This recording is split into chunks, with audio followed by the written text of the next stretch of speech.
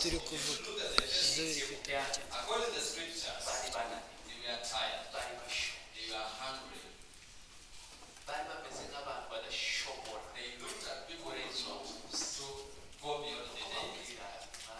And then Jesus said, the time you spend until you let them go. This scripture enables me. And some who say, you have to go to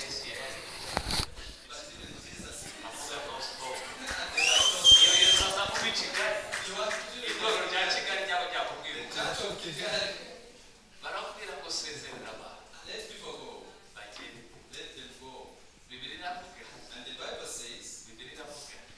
says, he told them, I will not let them go, but you give them food. Give them food. Jesus tells us.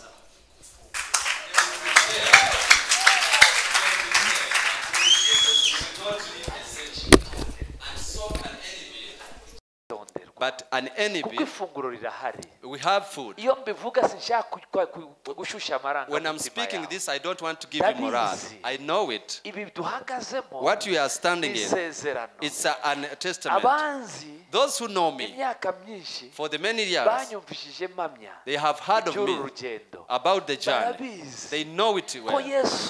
That Jesus himself, brothers, Jesus himself spoke with me and told me food, you will not lack food to give.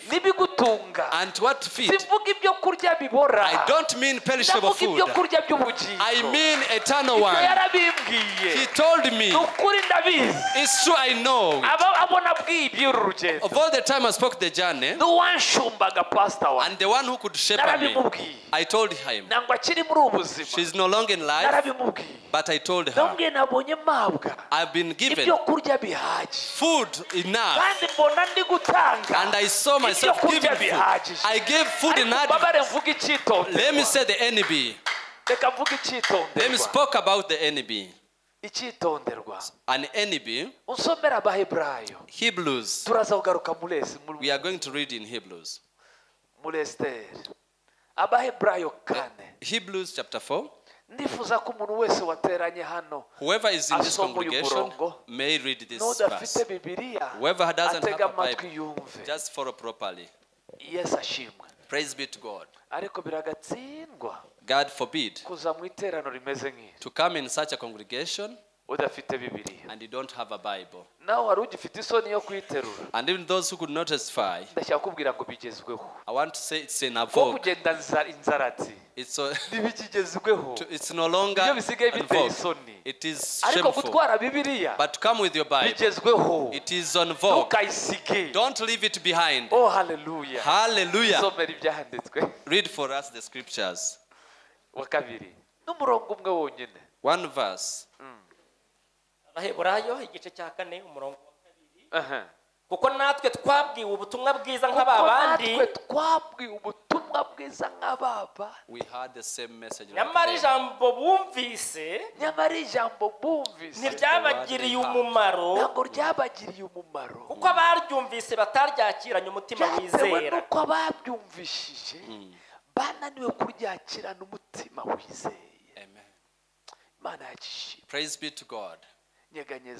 Shake someone near you. Are you ready to receive the word? Or how are you going to receive it? It depends on the appetite. Because they did not receive it with the heart that believes. Ask your neighbor. Ask someone near you. Which heart have you come with? The one that believes or an unbelieving one? But what I'm about to say, it will profit to those who with the heart that believes. Yes. That's to hear they heard. It's the same thing we heard. But what they heard did not profit them. But for us, it profited us. For we received it with whole heart. with ukunze a whole heart. umutima With ukunze a whole reka heart. nihute njye mu byanditswe ko ndifuza kutabatinza Let me go fast. I don't want to delay. Esteri gatatu murongo wa karindwi. Esther chapter 3:7. Esteri gatatu karindwi. Aha. Maze mu mwaka wa 12 umwami Ahasuwerusi ari ku ngoma. Umwaka wa 12 umwaka Ahasuwerusi ari ku hera ku murongo wa 5. Aha. Hamani abonye yuko Moridekayi atamupfukamiye. Hamani abonye ko Moridekayi atamupfukamiye. Ngo amuramye. Ararakara cyane. Abona yuko gufata Moridekayi wenyine. Abona ko gufata Moridekayi wenyine ari ntacyo bimaze. Asanga ntacyo bimaze. Kuko bari bamubwiye ubwoko bwa Moridekayi. Yarabaririje. Bamubwira ubwoko bwa Moridekayi. Nicyo cyatumye Hamani ashaka uburyo bwo kurimbura abayuda bose bari mu gihugu. Hamani ashakisha uburyo ari burimbure Abisirayeli bari mu gihugu bose. Igihugu cya Ahasuwerusi cyose ari bo bwoko bwa Moridekayi. Ari ubwoko bwa Moridekayi. Maze mu mwaka wa 12 umwami Ahasuwerusi ari ku ngoma. Mu kwezi kwa mbere kwitwa Nisani. Baraguza inzuzi zitwa Puri imbere ya Hamani. Baraguza iminsi yose n'amezi yose uko bikurikirana. Uwo murongo wa karindwi ucireho akarongo kuko turaza Underline verse 7. aho ngaho niho ibibazo bituruka. That's where problems come. Baraguza iminsi yose n'amezi yose uko bikurikirana. Bageze ku kwezi kwa 12 kwitwa Adari. Hanyuma Hamani abwira umwami Ahasuwerusi ati hariho ubwoko bwatatanye bunyanyagira mu mahanga yo mu bihugu utegeka byose. Amategeko yabwo ntahura n'aya yandi mahanga kandi ntibumvira amategeko y'umwami. Nicyo gituma ntacyo byunguye umwami kubihanganira. Umwami nabishima iteka ricibwe baryandike ko barimburwa. Nanjye nzatanga itarano z'ifeza inzovu nziha abanyabintu b'umwami bazishyire mu bubiko bwe. Nuko umwami yambura impeta ku rutoki ayiha Hamani mwene Hemedata umwagagi umwanzi w'abayuda. Umwami abwira Hamani ati ifeza uzihamanire kandi ubwo bwoko ndabuguhaye ubugira uko ushaka. Umurongo wa 12 niwo nashakaga cyane. Verse 12. Bukeye ku munsi wa 13 w'ukwezi kwa mbere bahamagara abanditsi b'umwami. Mu byumve yatangiye kuraguza Puri mu kwezi kwa kangahe? Murongo wa 7. Verse 7. Mwakurikiye? Mu kwezi indagu zarangiye mu kwezi kwa kangahe? When did the incantations come? Kuyihe tariki? On which date? 33 tariki ya nyuma y'ukwa 18. Ariko namuri sinzi murabasomera. Are you following the Bible? Ku itariki 31st. Murongo wa 12 atubwira ngo mu kwezi kwa mbere. In the first month. Udashoboye gufata amarembo mu kwezi kwa 11. You cannot conquer the gates in November. Mumbabare mwitonde. Follow me. Ukwezi kwa mbere. The first month. Hari amategeko yako, hari urubanza rwa kujya ku mutwe. There are laws governing that. Subira murongo wa 12. Read it for verse 12. Bukeye ku munsi wa 13 w'ukwezi kwa mbere bahamagara abanditsi b'umwami. Bandika ibyo Hamani ategetse byose. Hamani yategetse byose. Babyoherereza ibisonga by'umwami. N'abatware b'intebe batwaraga ibihugu bye byose. N'ibikomangoma byo mu mahanga yose. Igihugu cyose uko imyandikire yacyo iri. N'ishyanga ryose uko ururimi rwaryo ruri. Babyandika mu izina ry'umwami Ahasuwerusi bashyiraho n'ikimenyetso cy'impeta ye. ndashaka tugarukire hano. I want to stop from there. impamvu nsomye inkuru ndende, The reason I've read the whole hari account, ibintu nashaka umurongo wa 7 I wanted verse n'uwa 7 12 and also 12, mirongo 2. the two verses. byose ndacyatinda ku kintu kimwe, But all will stuck to gufata one, amarembo y'umwaka. to conquer the gates of the enemy.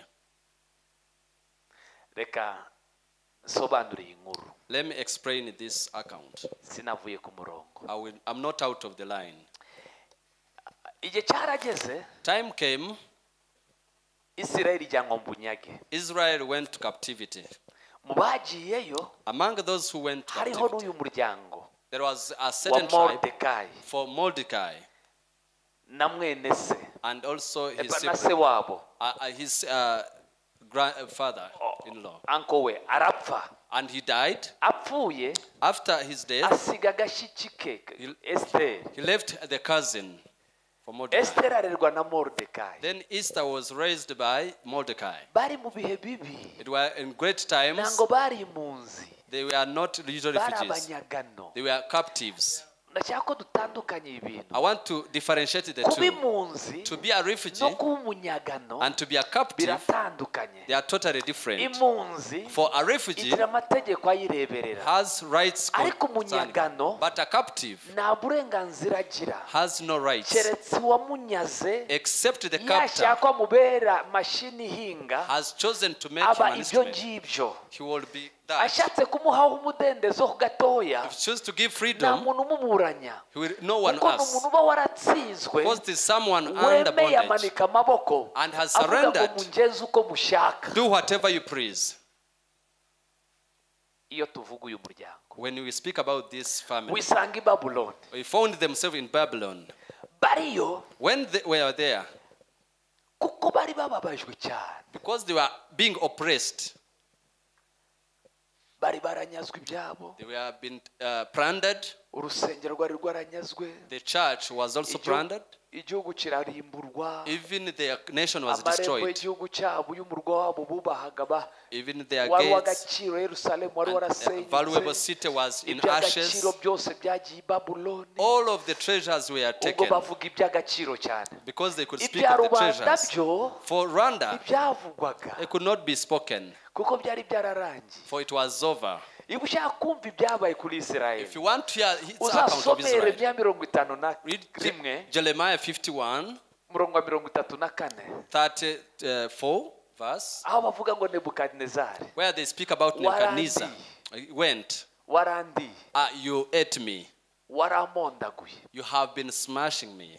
wansize meze nk'ikibumbano kiri mu busa. You left me like a potsherd broken down, nk'ikibumbano a potsherd or a clay kiri mu busa, that's been empty, nk'ingunguru as a drum iri mu busa. that's void. ikintu kiri mu busa kirasakuza gusa. For something that is empty shouts. uko niko tumeze. That's how we nta are. kindi wabonaga kuri uyu muryango w'abayuda You could not see anything in this uretse amaganya family n'amarira, except weeping and nta lamentation. kindi, Nothing else. kuko bari bameze For they were nk'ikibumbano like a potsherd cyasigaye mu busa. that was left kuko imana empty. igira imbabazi, For God's mercy's igihe sake, kiragera imana irabibuka, time came and God remembered imaze them. kubibuka Having remembered them, iteza ibibazo ku mwami. he caused problems to the king. umugabo agira ikibazo n'umugore we, Then they had a problem. anywa inzoga zitari muri gahunda, Then they drank in merrymaking. noneho asaba umugore we ngo aze yiyereka abantu yambaye kamini, He called about the queen to come and noneho show, present the yirate kings, imbere y'abandi ko barusha umugore mwiza. to come before other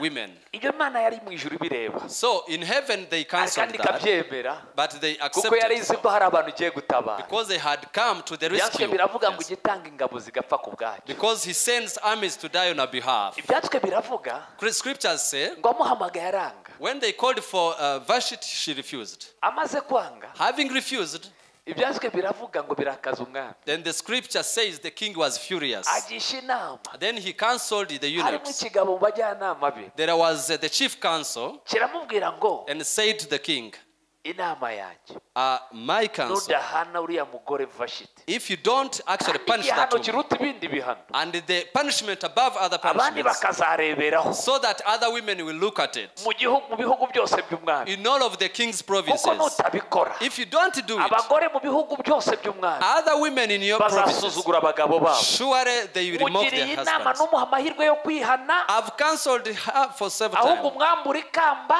but remove the crown, umukozi isoni, just dishonor her, umusende, and send her away. naragera kure. Then after that, Bwira umuntu uri hafi yawe, tell someone near you umubwire ngo and tell her, wari ukwiriye gusenga. you should have prayed Hafi y'ubutabazi bwawe, for upon your rescue, Imana ya Isirayeli for the God of Israel. nikemera abajyanama babi, It brings you the good Ngo counselors bahicare. so that they help you.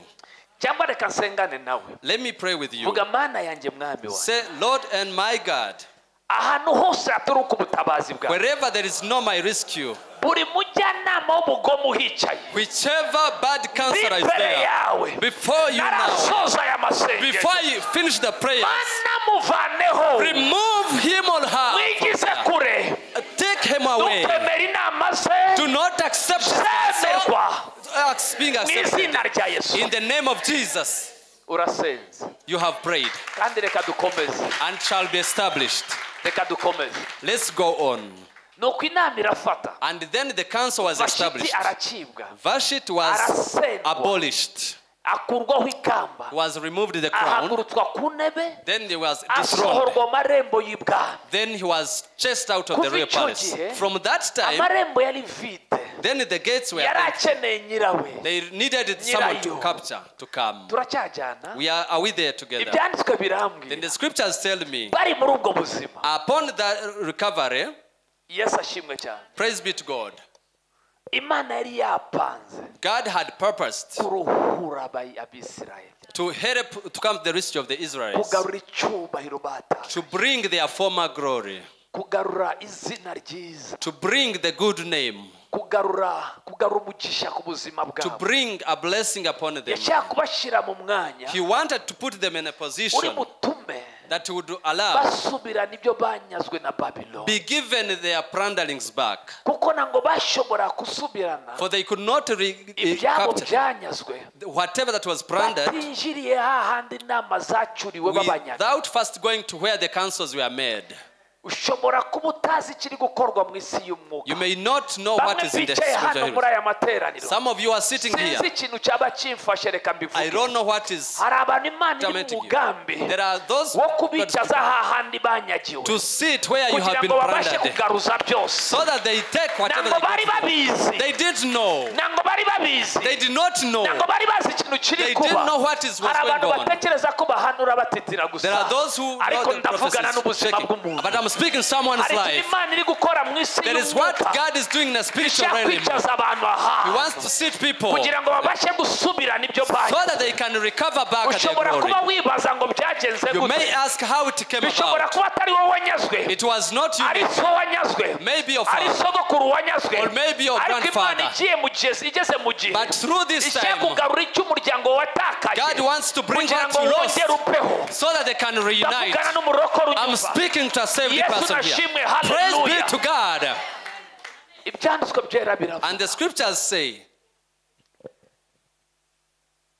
umwami the king ateguza abagomba gutegura abakobwa, bamushakira abakobwa bo n'uwasimbura Vashiti. summoned the council Nihuta to cyane. the vogue in a fast Ibyo manner. byarabaye, That happened. Mordecai arabimenya. Then Mordecai knew about Yibuka it. agakobwa ke kagiraga ikinyabupfura, Remembered his Kari respectful karaheze mu girl gikoni. who was back in the kitchen, arakibuka, and then remembered her. aramubwira ngo ushobora kujya nawe muri defile, ko Said, can you go in the beauty igihugu cyaka pageantry? umwamikazi, The king wishes to have a beauty pageantry. ko dufite Imana ishoboye, But since I have you, we have ko an dufite able Imana God. yumva We gusenga, have a God who knows our ko prayers. dufite Imana y'inyembaraga, We have a God who's powerful. ko dufite Imana ijya ihindura We ibidashoboka, have a God who changes ko impossibilities. dufite Imana ijya ituma uwatsikamirwaga yigaranzura nawe agatsikamira the oppressed to be ko free. dufite imana yita ibitariho nk'ibiriho We have a God who calls the ko invisible to dufite come. imana izura We inabyapfuye have a God who resurrects ariko things. mwana mushiki wanjye But my sister, mubyara wanjye my cousin, ntabwo wakwemera ukatugirayo can't you go for ahari us? wadukura mu isoni Maybe you can ahari remove hari shame uburyo from us. waba inzira You may y'ubutabazi remove reproach from us. ukamubwira icyabaye What happened? bamutoranya mu bandi She bakobwa was chosen among other ndatekereza women. baranabihishe And they kuko had, niko n'ibyanditswe bitubwira but the scriptures say kuko yaramwihanije she had arambwira ngo refuted her. ntuzavuga icyo dupfana Do not talk about my bazakwitiranye relationship. n'abanyababuloni Do not basanzwe be like kugira ngo others, batazagukura muri so that selection they remove you from the selection. mubwire mwene data Let me tell you before, hari igihe byose bitavugwa there are times when you don't have to kugeza say igihe all gikwiriye bikavugwa until the right time. hari igihe Yes. ubika ibanga ry'ibintu bimwe There is I have secrets from bikazavugwa mu others. gihe Then gikwiriye you speak it at the right uyu time. mwana w'umukobwa Then this girl, oh haleluya hallelujah, ntabwo yavuze inkomoko hakiri did kare not speak about the origin at yashobora first. kumuvana ku rutonde rw'abajya muri kompetisiyo I would have removed from the ntabwo selection. yakoze icyaha guhisha It was not a sin to ahubwo hide, byagombaga guhishwa because it had to be hidden kugira ngo bizagaragare until it came to the right time. umva nkubwire aya magambo And let me reveal to this. igihe kiragera The time came, agera aho bagomba kubategura went to the Vogue Beauty. uko abandi baryaga As the others were being bisiga prepared, cyane they could order themselves. yarasengaga cyane She could pray a lot. no. Yes. igihe kiragera Time came, amavuta muriho then the anointing on him. umwuka wera yaramusize The Spirit had anointed bamuzana her. ibindi bisiga They brought nabyo other fragrances. arabyisiga She also put on her. n'indi myambaro She arayambara also put on other clothes. nawe araza She came also. asa nk'uko abandi babigishe batambuka She moved and walked. simbizi neza ariko barabigisha bagafata But they teach her urabyumva how baje to do it. batambuka kwa kundi So they did the catwalk. nirize kubigerageza nimuseke cyane I've been trying it, but don't laugh at me. yesu ashimwe cyane Praise be to God. aratambuka Then she did the catwalk. ariko umwami amubona Then at all of a sudden, ngo aramushima the king was happy for Esther. aramushima So he was accepted. ndasenze He had prayed. muri uku kwezi In this month, uzashimwe may you be n'abahindura amateka yawe put those who changes your muri uyu history. mwaka In this year, uzashimwe may you be accepted n'abahindura izina by ryawe those who changes your name. imana iguhe gushimwa May God give you to be accepted. simvuze gushimwa bahita hahandi habanza ni apana mudugudu Isibo.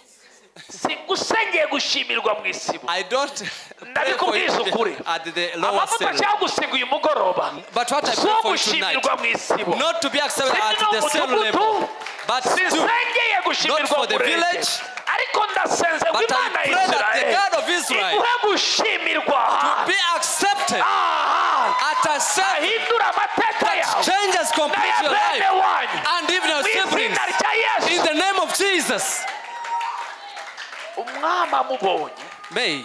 umwami amubonye And when the king saw her, aramushima she was happy for Esther aramushima and accepted Esther.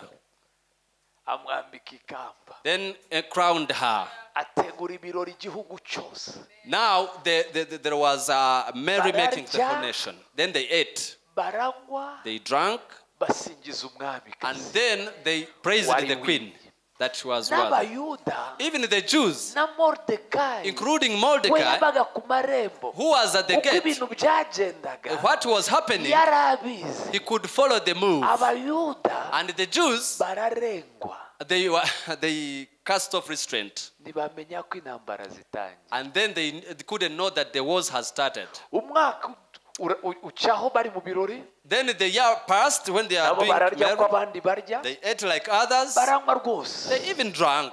baravuga ngo natwe turamenyekanye Said, now we have been known. natwe tuvuyeyo We have now become some people. wacu For us, wacu for ours, umwe mu bacu one of us yazamuka has been elevated. basigara baririmba intsinzi Then they started singing for the ariko victory. ntibamenye ko hari ikiyoka But they didn't know there was a dragon cyari cyicaye that was ready. noneho kubereka confidence kari kaje, And now because of the confidence, bizamura kwizera kwa Mordecai, raised the yibuka Mordecai's ko faith. badakwiriye gupfukamira uwo ari we wese Said they should not kneel to uretse anyone Imana yabo. except their God. Nuko Hamani And now Haman yari yarakujijwe, had been also put in yari high ariho position. faveri ikomeye ku mwami, He was of yari high afite ranking office. igikundiro gikomeye ku He mwami. had a high rank office. Iyo yinjiraga ibwami, And whichever time he could come, God of honor, because the God of honor, b'abasirikare batanga icyubahiro ku marembo, those who could guard the gate, bose barahagurukaga, they could stand n'abantu bose bagapfukama, and all people could fall bakamuha prostrate. icyubahiro. And then they could usher him glory. Ariko Hamani, But Haman, Mordecai, rather for Mordecai, ntiyigeze abikora. did not do that. Noneho baramubaza, Then they asked wa him, kigabo we, "You man, ariko ntuzi ko uyu nguyu Imana umwami yamukujije? don't you know that this one, the king elevated him? You don't kneel down." Arababwira, Then he told them, hariyo twapfukamiye, "For us, hariyo twapfukamiye, there is the one we knelt for. hari imwe twemereye gupfukamira, There is a one we accepted to kneel for. yatwibukiye mu bunyage, The one who remembered us in ifata captivity. agashiki kanyu And he took my young sister, ikicaza ibwami, seated her at the throne. sinayihemukira I cannot actually contain her gupfukamira uriya mugabo." because of that man.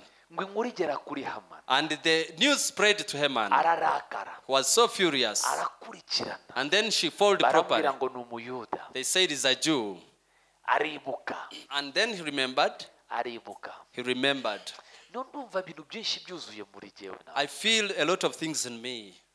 Aribuka, He remembered. yibuka ko kwisanga hariya yari ari mu Babuloni, And he remembered that to be in Babylon, byatewe n'intambara yahagurutse, it was due to the war that broke out. bakarimbura umuryango wa Agagi, And then they destroyed the house of Hagar, umwami w'Abamaleki. the king of the Uyu Amalekites. yari urubyaro rw'Abamaleki. This was the one of the sons of the Amalekites. He remembered he remembered their Uzi reigns. impamvu intambara zidashira? Do you know why wars are Hari never at urubyaro ease? rw'inzoka rugihari. There is also the seed of the serpent. Mwuka wera ne kugera iyo ngiyo. May the Holy Spirit enable me. Rukibuka inzigo That remembers iri of hagati the revenge y'umugore, between the woman, imbuto y'umugore, the seed of the woman, n'imbuto y'inzoka. and the seed of the Iyo serpent. ntambara iracyariho. That war is still in existence. Ikikubwira ko ikiriho, So evident, niwumva ko habaho abarozi, there are witches. ntukavuge ngo ni ibintu bitangiye. Don't say it's new Ni things. urwango rwatangiye mu It itangiriro, was a hatred kuko urubyaro before. rw'inzoka For the seed of the rwo serpent rurakora. is active. Hamani, And Haman, reka nihute, Hamani let me be fast. Haman, yarazi aho imbaraga zabuze, he knew where their power lies. araza Then he came aravuga ngo kwica Mordecai wenyine, to kill Mordecai alone. haracyari bayuda ba Mordecai There are benshi so many Mordecais around batazamfukamira, who will not kneel to me. baracyahari. They are so there. Uzi icyo uzira? Do you know what? Uzi impamvu y'ubushomeri bwawe? Do you know your Hari icyo joblessness? wanze gupfukamira, There is what you refuse to kneel ariko for. humura, But to be, fear not. humura, Fear not. ntuzapfukamire Do not Mordecai, kneel to Haman. ntuzapfukamire Hamani, Do not kneel to Haman. humura, Fear not. kuko igihe cy'Imana For the time of God Kiraje. is come. nawe And him, azapfukama. you will not him. Nangwa Imana ijya yemera ko apfa God does not accept atarapfukamira umuyuda. before they kneel to the Jew. Ibibaho. No way. Reka nihute Let njye, me be fast. ibyanditswe byera biravuga, And the scriptures say, barirangaye along in that distress, Hamani Haman ahamagara abarozi, summoned the witches. bakoreshaga imizimu yitwa y'indagu zitwa puri. They could use pool as Bahereye mu incantations. kwezi kwa mbere They started in the first month bageza mu kwezi kwa 10 up to the 12th month hatavuyemo umunsi cyangwa ukwezi, without removing a day or a month. babikora neza. They do it perfectly. Ntibabikoze nk'abarokore b'iki gihe, They don't do it with the 7 days of baterana today. badafite akazi kenshi, They come when they don't have a lot of work. baterana badafite randevu ikomeye, They come when they don't have special ariko iyo items. randevu ikomeye yaje But when an appointment comes, baraparika. they just Reka leave. mubwire inkuru. Let me tell you this. Hamani we najya afata konje, Haman has no niyita ko wabonye rendezvous. He has no for an appointment. Niyita ko wagize akazi kenshi. He doesn't care whether you have a job. He stayed at the altar of pool. Ariko sinzi ko mvuganye. I don't know whether I'm talking to you now. Let me go on this. After the 12 months, on such a date to come of the 31st, then he dismissed the sorcerers and he was ready because he had finalized. What did he do? Then I'm in that period, in the chapter 4, when you read verse 8, Mordecai, he sent for their daughter Esther. It's now too much, for the king has given us. All of us are to be destroyed. Why? There is a man who spent 12 months who was conquering our gates in the spiritual realms and in a tangible ways, and they could not surrender, including those that could lead them to the king. He took for heaven and were shut. He also charged those that could take them to the king, including the finances. He closed the gates in general, including the royal gates. He did not use the padlock. He just used incantations called pool. Follow me properly. Read this chapter properly. Having done that, he told to the king, these Jews, they are useless. Let them be destroyed so that to exterminate them. I will give you treasures. And the king removed the scepter. Whatever you want to give me, remain it with you. And it was in January of another year. Of another year. Of another year. Then they were given out. Then gave them the ring. Then the 13th of that month, he summoned in the 120 nations. They came scribes in their respective languages. Then they made a decree from Haman, from the king's acceptance, to exterminate the Jews and to plunder all of their belongings. Then they were stamped.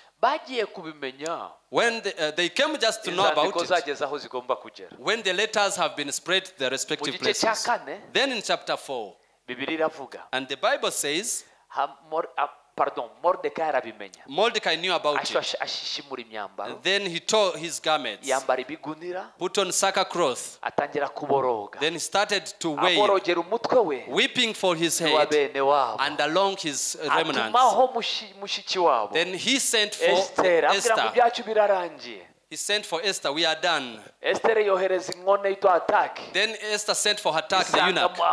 Came to Haman. Took off the clothes. You don't have to come like this. It's over. We've been given out for sure. And by the time we were asleep, they had took the gates for us. So what makes this true? From verse 10 and 15, Esther says, I myself have spent a month. I've been also put somewhere. I've been on a quarantine, and I could not allow to come to see my husband.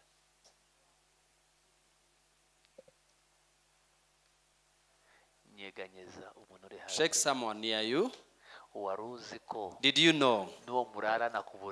Even where you sleep to bed with, someone might put you in a quarantine, and then you have a quarantine from your bed. Yes. Yes. It happened. It happened. And where? I will take you to Esther's book.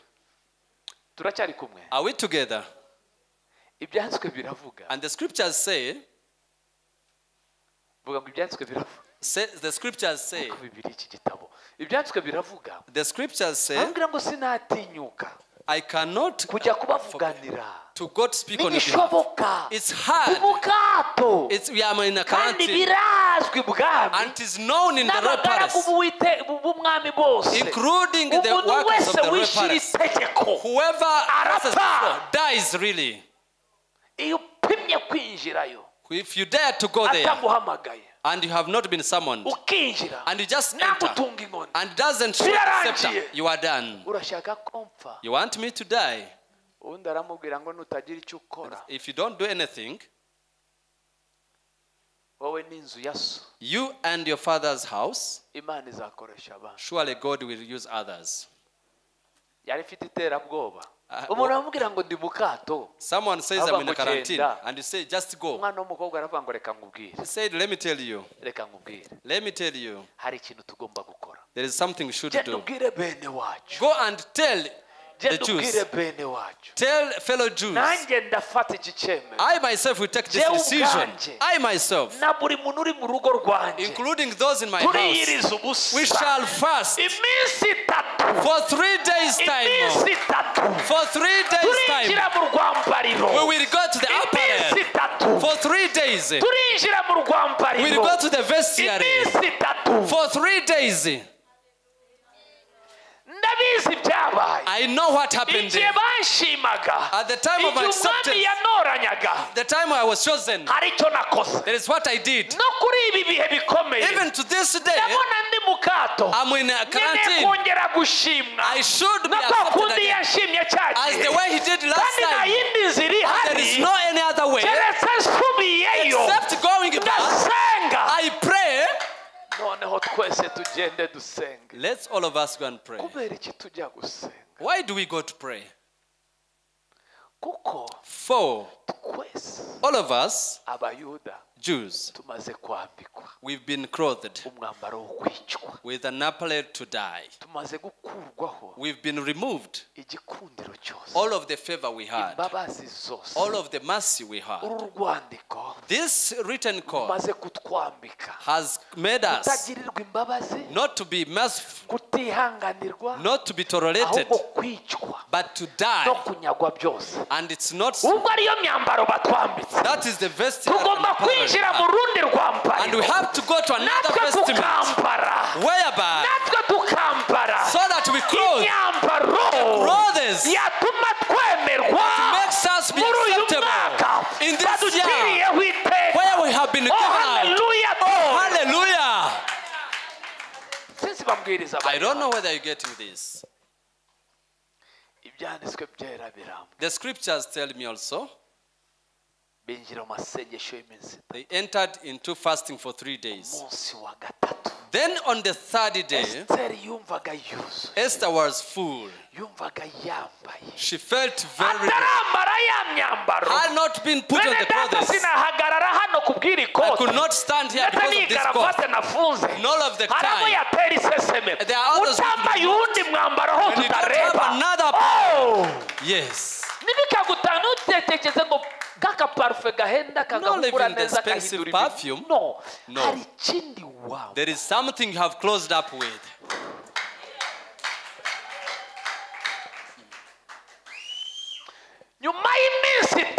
After 3 days, she was clothed. Then she went out. She put on the royal dress. When the king gazed at her, she was so changed. The king's countenance changed. He was perplexed. He did not even think anything. So the Holy Spirit had clothed Esther before she could reach the inner circle. But the presence of the Holy Spirit had entered the royal clothes. There is a vestment that is better than others. You had clothed another garment so different from the factory made. For this garment could go before and could stay where it came. Yes.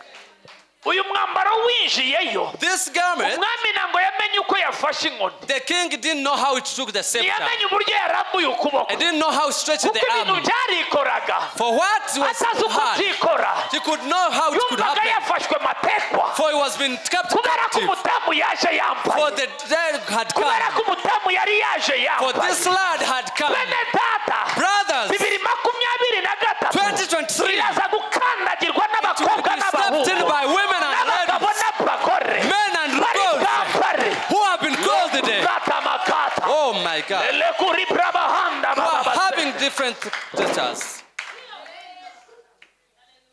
Yari yambaye She was clothed.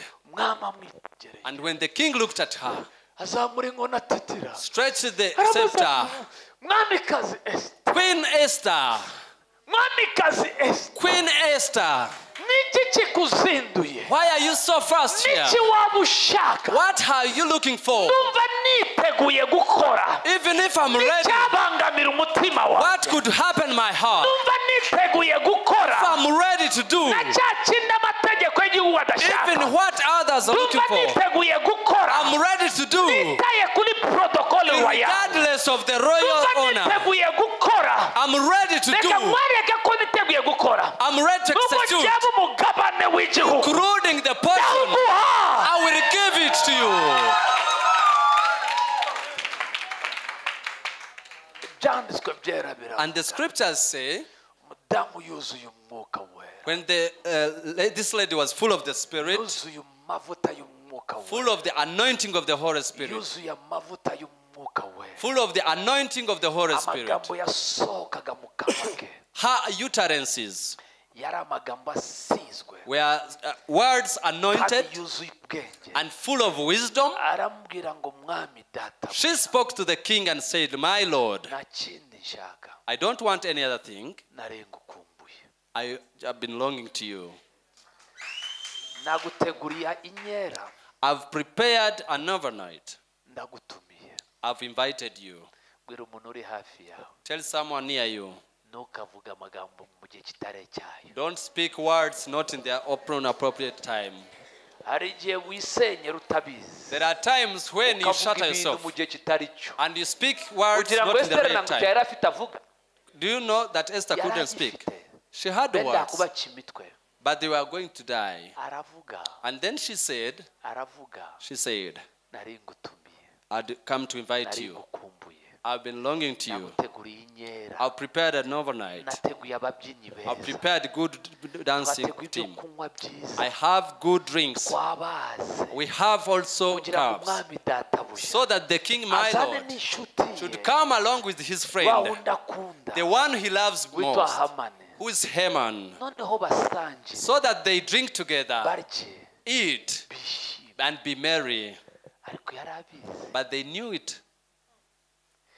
bibiri iravuga And the Bible says, iryo joro at that night, mu gice cya gatandatu in chapter 6, kubera ko presence y'imana for the presence of God yavuye mu masengesho had come out of the bari prayers bambaye of their clothing. igihe yinjiraga ikambere By the time he entered the royal umwami court, yarafashwe the king was seized. ntiyamenya uburyo yafashwe miri He didn't know how he was seized. umwami kaza arataha And then the queen umwami yari left. azi ko ari businzire And he knew he could sleep. mu gice cya gatandatu In chapter 6, bibiri iravuga ngo abura ibitotsi the Bible says the king could ndashaka have no gusenga hamwe sleep. n'umuntu I want to say, pray nyuma with y'aya you masengesho in these vuga prayers. data mu izina rya yesu God, in the name of Jesus. data mu izina rya yesu God, in the name of Jesus. ndakwingize ndi imbere yawe I beseech you when I'm Unyemerere before ndi you. imbere yawe Allow me I'm before you. hagira umuntu wabura ibitotsi So that there is a person who has no sleep. mana agira umuntu wabuze ibitotsi Let there be one who has no sleep. kubw'ubuzima bwanjye For my life's sake. kubw'ubuhereza bwanjye For my evangelism. kubw'umuryango wanjye For my family. kubw'urugo rwanjye For my house's sake. mana yanjye God, my Lord. hagira ubura ibitotsi Let there be someone sleepless. izina rya yesu For my name's sake. umwami abura ibitotsi And the king had no sleep. vuga ngo umwami abura ibitotsi The king had no sleep. amaze kubura ibitotsi Having slept, baracuranga biranga then they could barabyina drum him, biranga dance bashyiramo na twa failed. turirimbo tutuje All of biranga the soothing music. bamukuraho na twa massage They biranga did the massage, they failed. Everything had failed. He called about the Chronicles book. They said, read for me the scroll. As I go on, maybe the Holy Spirit was in control. They started reading for him.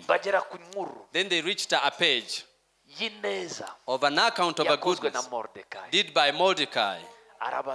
Then he asked, was he rewarded?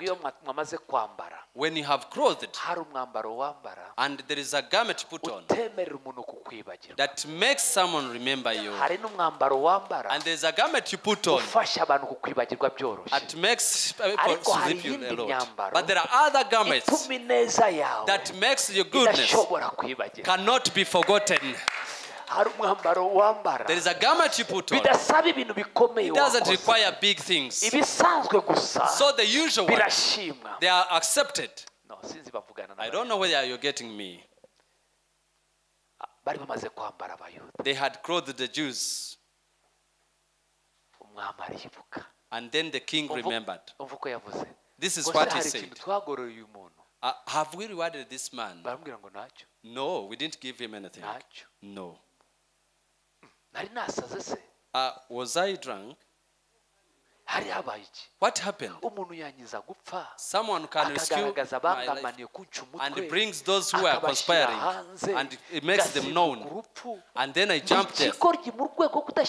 And is at the level of not being thanked. How will I thank him? Then the night was spent. Then he was asking himself, isn't there a wise person who has come? Then the other astrologer came. They said Haman is by the gate. Oh, there's an account. To be first. They asked him, a man who has done good to the king. And the king wants to thank him. Tell me, counsel me, what can I reward him on her? What can I do to him? He knew maybe he was. Let me tell you, stop fighting for yourself. Allow the Holy Spirit to thank for you. And he will fight for you beyond your sacrifices. Let me tell you these words. No any other counselor. At times say your friend will go. Even your enemy, when you are clothed, he gives the right counsel for you. And the scriptures say again, I'm going to be hurry.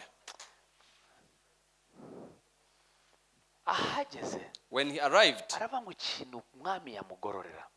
what a king can reward that person is to remove the royal robe, the royal robe, and the sash, and the belts for ceremony, along with his crown, and his medal, because he rescued the king. And then, and he prepared the chariot, and brings the chief eunuch to go near the chariot, go on shouting, shouting and saying, this is how the one the king loves. He should be blessed. And how the protocol to go. And now the king said, now, without removing anything, right now as I say, get that rope, whatever you say, prepare the chariot, get the Jew who is named in Mordecai, and do it for him. No one will go in front of him. There is no any other chief I love except you. Go before his chariot and shout a lot.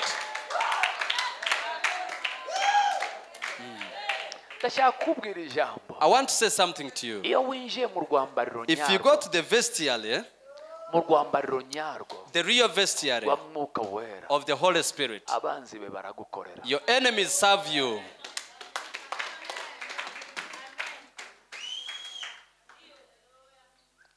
aragenda aragaruka arabikora birarangira arataha ni He did it and left home. Told his wife, "Do you know what happened to me?" ubwo yahavuye amaze gushinga igiti. He had raised the hanglo. Ngo ni ibiki? What did he say? Avuga inkuru ko yakabaye. Made the whole story. Umudamu aramubwira ngo reka nkubwire mugabo wanjye. Then the wife told him, uko bitangiye gutya. It has started like this, especially to this Jew. To this Jew. Ibyawe birarangiye. Your things are done. Abayudi iyo bitangiye kuguhinduka. For the Jews, when things change, you are done. You are done. And the scriptures say, ataha ahura n'ikibazo cya kabiri. He met a second problem. Mwami aramubwira ngo uramerekeza mu nkera. And the king said, you are to follow me in the overnight. Now what a problem. Which problem are they looking for? For you have prayed. The one who prayed. You don't know what has come for you in the heavenly. But during the prayer, they didn't know what was because life they didn't know what was. It was usual. But something has come. Chaos had come. Let me tell you, my brother. May you come out when you are clothed.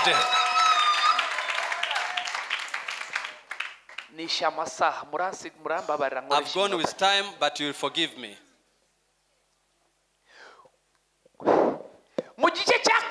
In chapter 7, then Esther did something spectacular.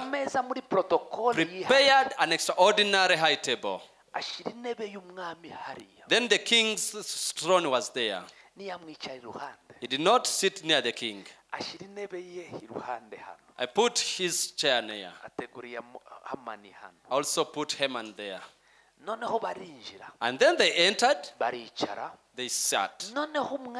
Then the king was at the time to look. He saw favor from Esther and saw the favor from pool.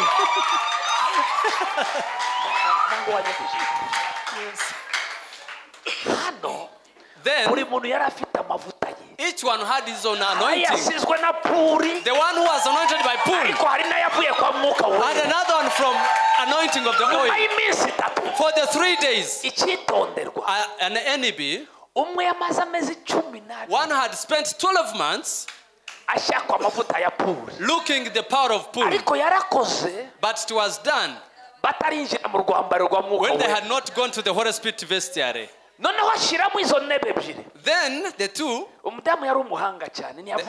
Esther was so wise. Then put them at a glance, and then they sat. Wait the king to gaze them. The king would look at their side and this side. He could look at Haman. For so nauseating. When you are clothed properly, there are others who look at you before those who accept you. Don't accept the rent. Not even the clothes that are stinching. Let me explain. Then the king looked at this man who could not glorify God. Then God if you have not been clothed, but when you are clothed, your garment is visible. I don't know where you're getting this. Are we going together? The king didn't know that God Elohim had put rubbish.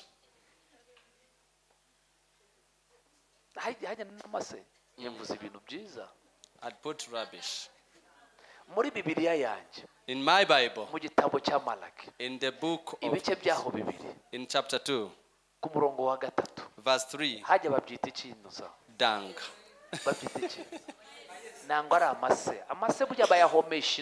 Mase is good. Dung.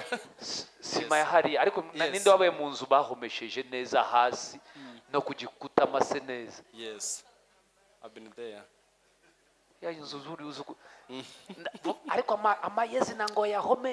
But for dung you cannot use it. And the Bible says had put dung on his face. And the king had not seen that. But for those in Kigali, they cannot know. For dung, you see when they remove from the cattle the offal, include inside the intestines, when it has not been prepared after the slaughter and still very wet. There are those who are nauseating. Let me stop. But even the king had nausea. Why? He put 2 chairs. And the king would look at it. Then he saw the anointing. And he saw the distinction. Then he asked the queen, can't you tell us something? The queen said, my only wish from the king is that you rescue my head and spare the rest of my remnant, for they have been given to death. Then the king was awake. What did he say? How could it be? Who said this did? Who did this? Who is that? I want to ask you really, who did this? Who can try to touch this anointing? Do you know it is written? Who did this and did this? Yes. For it is God's word. Who can try to do to the anointed one? And the queen said, my Lord, this man you love, Haman, he's the very enemy. He has asked us to be killed. And then the king stood and think and rotated the whole house. Then kindled the anger and came back. This eunuch, who was a friend to Haman, he knew Haman's plot of the garrow. And then, because he could not die, had not even lain to the he could fall down. He came, touched Esther's thighs for mercy. Can you forgive me now? Save me. Save me, don't allow the king to kill me. Then Esther said, then the king came and said, now, not to kill her only, but you want also to rape her. You want to rape her. The countenance changed. The anointing was under operation. The anointing was doing its own. Anointing could do its own. Anointing started to change its own. Then brought chaos. Then the king was trying to think what to do. Esther, be still. Your problem is simple. Don't be disorderly. Haman has laid a garrow over there to hang Mordecai. It is simple, my Lord. Allow me to help you. I will simplify the game and the merrymaking will go on. It didn't stop. They removed the problem, put on its garrow, and then if there is a saved who prayed, if a saved prays, on the garrow it is put on high. If it happens, it goes. There is a God who saves it, who is never late, who doesn't fail to what to do, who is all powerful, who is all Adonai.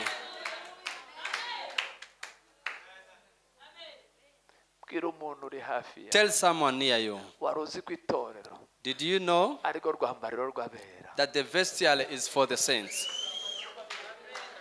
No. Lambrosata baboya. Yes.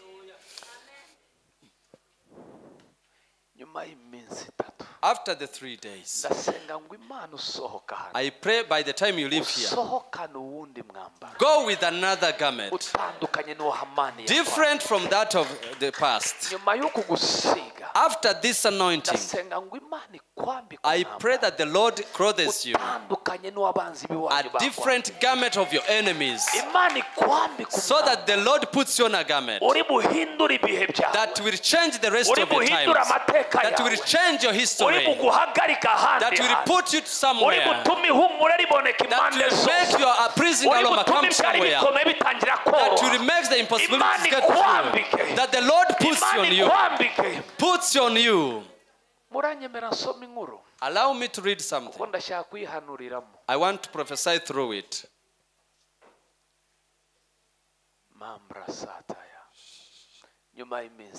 After the 3 days, God wrote. After the 3 days, life changes.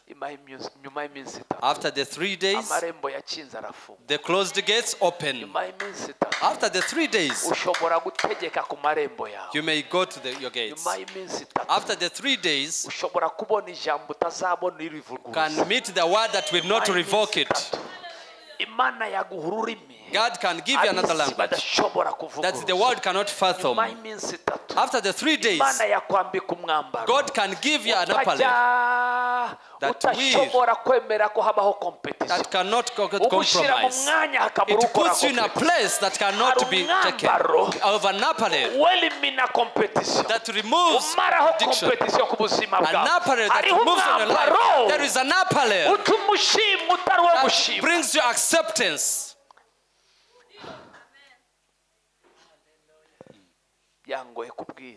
It's been hard for me to preach, for I'm full to the brim, and I feel the Holy Spirit. He clothed Jesus, he will clothe you.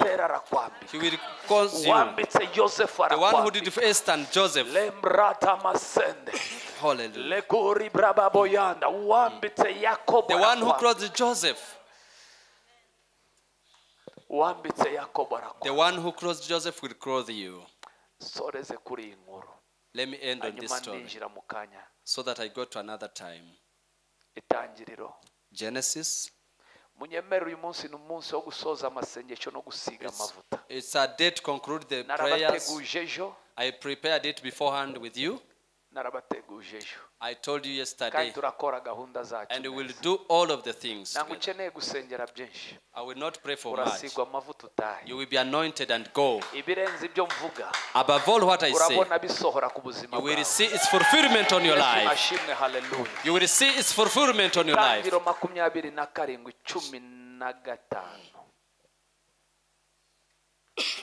Tangiriro 27:15. Rebeka yenda imyambaro myiza ya Esawu imfura ye. Rebeka yenda imyambaro myiza ya Esawu imfura ye.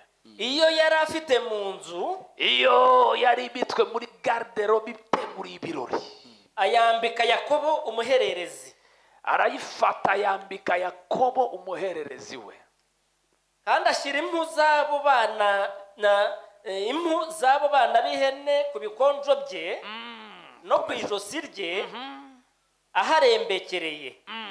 Aho umwana we Yakobo za nyama ziryoshye yatetse, aho umwana we Yakobo za nyama zitetse ziryoshye n'umutsima yavuze. Simbuka usome 27. 27. Aramwegera yinjiye kwa se. Came to his father's house. Se Isaka. His father Isaac. Follow this properly. Sewa Isaka. His father Isaac. Pardon. Sewa Yakobo Isaka. The father of Jacob, Isaac. Yegera Yakobo muhungu we. Draw near to Joseph, to Isaac. Yakobo. Isaac draw near to Jacob. Aramwegera. And then he kissed him. Aramusoma. Kissed him. Yumva impumuro y'imyambaro ye. Ask someone. Some apparel stink, others feel good. There are clothes that bring a good aroma. Then came near to his son, kissed him. After coming out, he felt a smell. Of a smell. May ask, why did the king speak a lot of things? And he felt the smell. He wanted even to give up the country because of the smell. I pray then in the name of Jesus that the Lord clothes you a good smelling, a good fragrance of a pleasing aroma, that you smell to others. You smell to money. You smell to business. You smell to family. You smell a good university. You smell a good degree. A good apparel. You smell a good job. You smell a good car. You smell a good interest. Oh, hallelujah. Then kissed him and heard the smell. Felt the smell of the clothes. Let me talk about the apparels. It was not for Jacob. It was for the elder brother. Jacob was not the firstborn. He was the lastborn. He was not the firstborn. You are sitting here. And we go to the spiritual. You are small. But I want to tell you, if you go to the vestiary, the apparels for the elders, you put on yourself.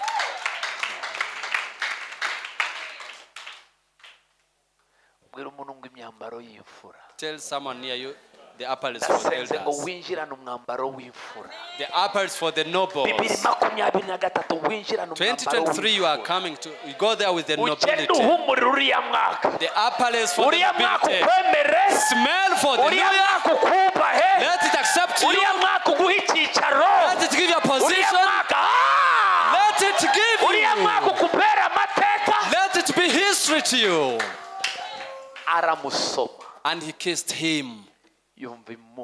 He felt the smell from him.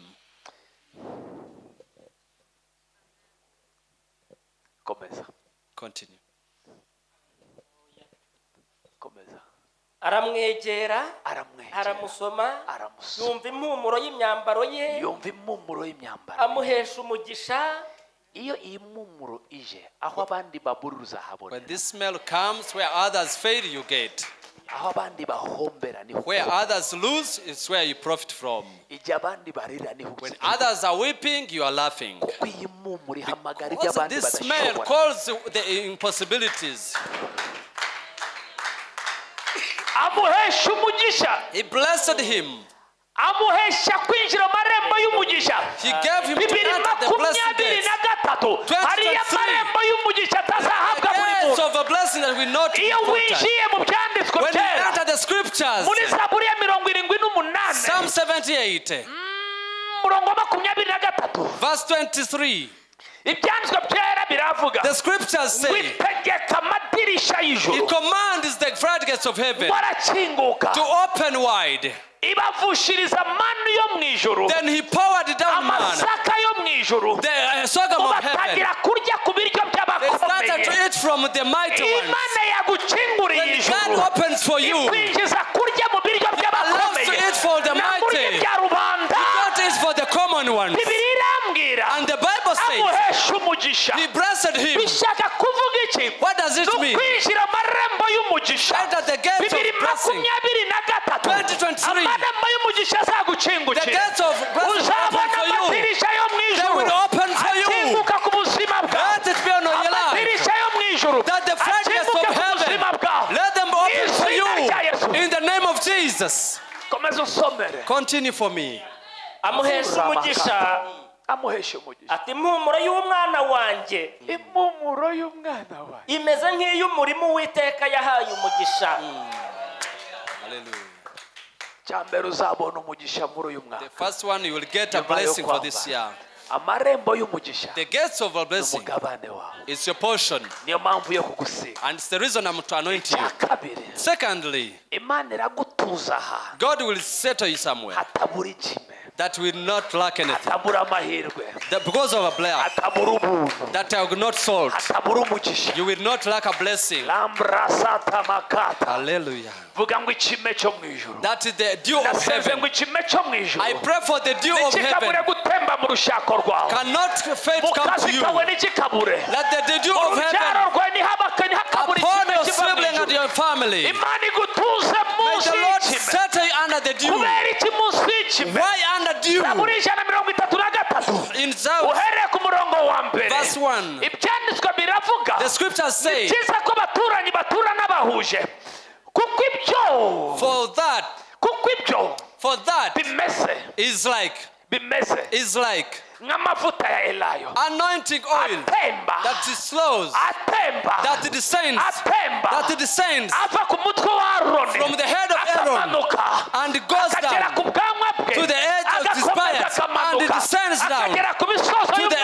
edges of his garment. kubera ko bimeze For it is kubera like, ko ibyo bimeze ikime that like a dew cyo ku musozi wa of Orumoni Mount kuko Hermon. penaho For that is where that is where Uwiteka the Lord ategekera has commanded umugisha. the blessing.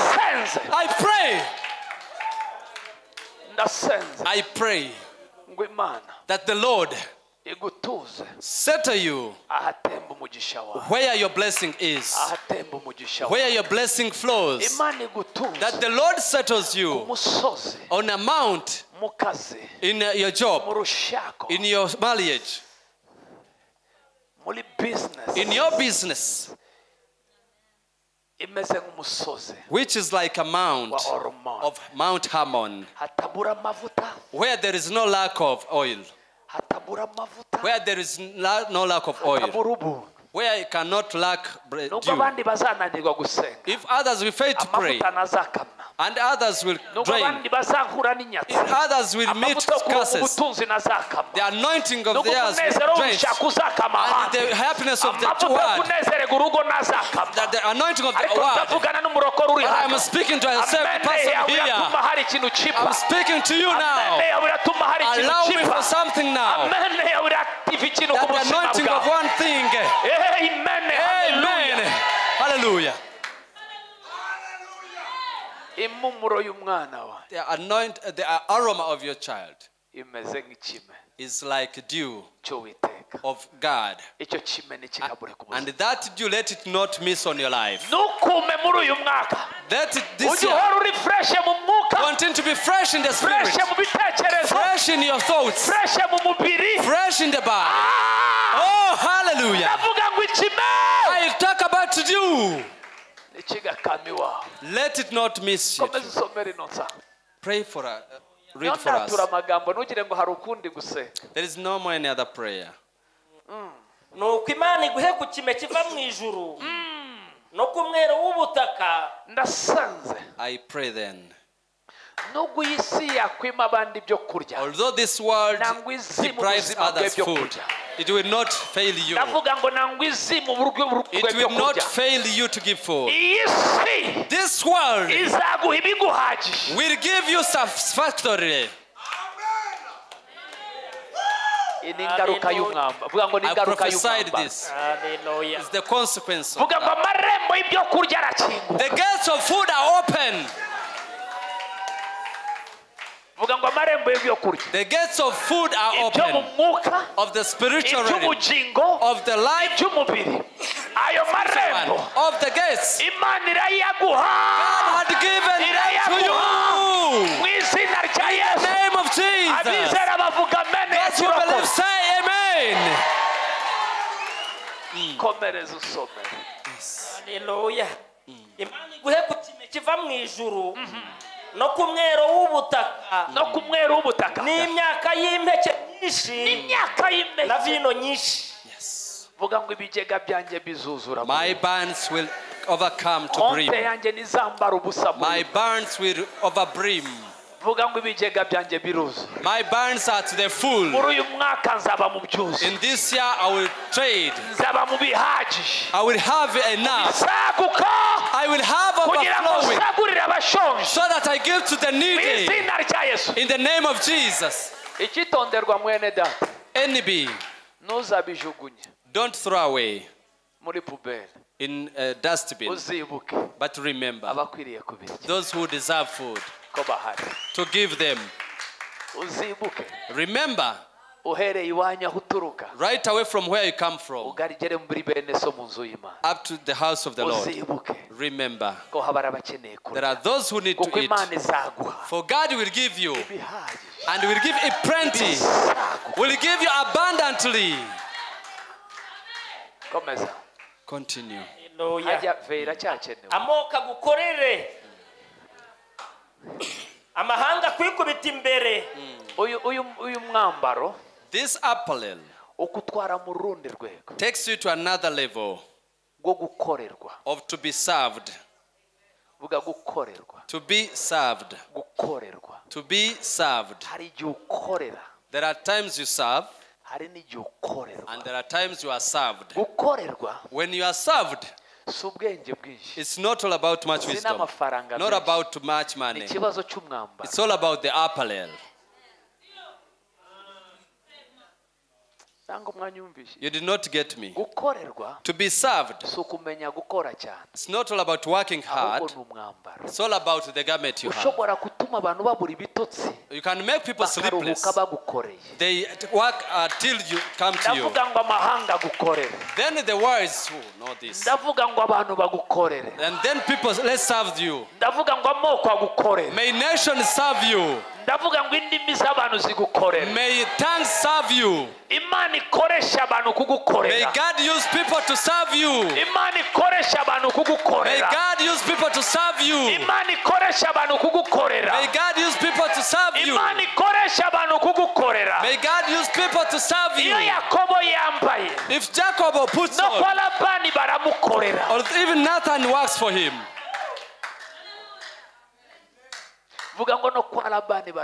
Even for Laban, they work for him. Even at Laban's house, they serve him. I pray that the Lord brings people to serve you. Calls the aliens to serve you. Calls people to serve you. To serve you and serve you. Upon your portion. In the name of Jesus.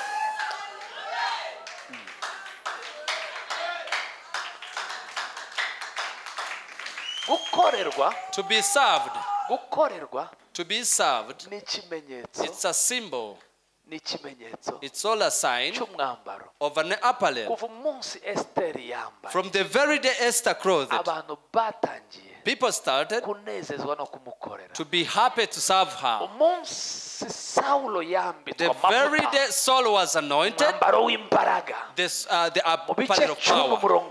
Chapter 10 verse 1. On verse 6, they started to serve him. Why? To be more clear. Praise be to God. When Joseph clothed, the nation started to serve him, including his chief master. Let me say this as say these words. Then the prison makes people to serve you. I pray that people they serve you. Let people serve you. May people serve your family. Serve your thoughts. Serve in all ways. Serve your praise your way.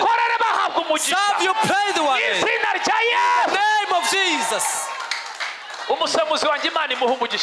Praise be to God. Praise be to God. As I go fast. Amen. Amen. May God serve you.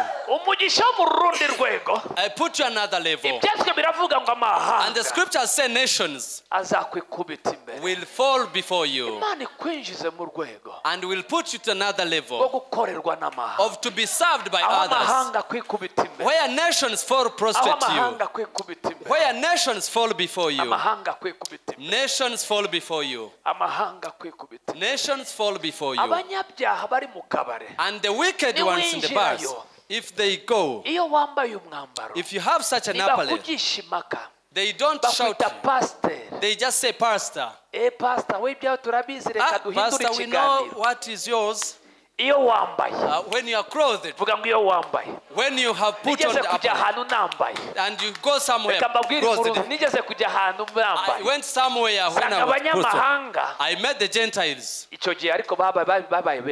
They were our family at that time. Because I used to be a Gentile. Because I was among them. And then they will come to me, they knew I was a pastor. Then they had prepared good drinks, along with good beers and all wines, inclusive of food. Then they sat me in front and they told me,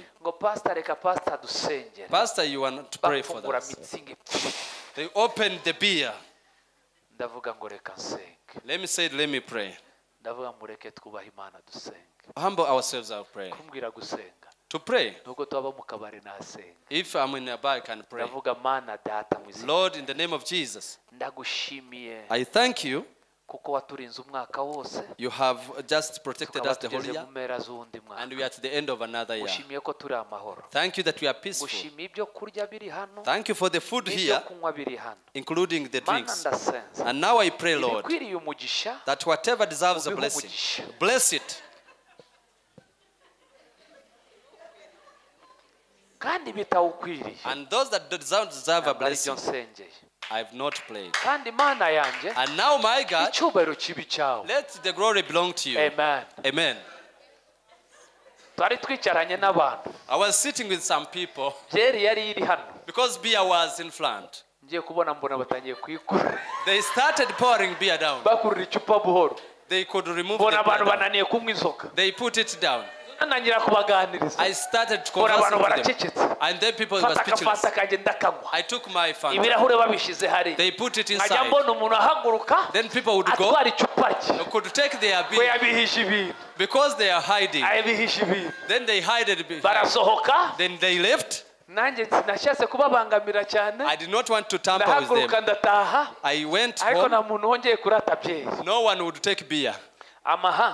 Nations, let it follow before you. Nations, let them follow before you. Nations, let them not subdue you. Nations, nations, nations, nations that contend with you. Nations that could revolt with you. Nations, follow before you. Nations. When do nations follow before you? It's a time when they have accepted you. Doesn't pass through elections. Nations follow before you.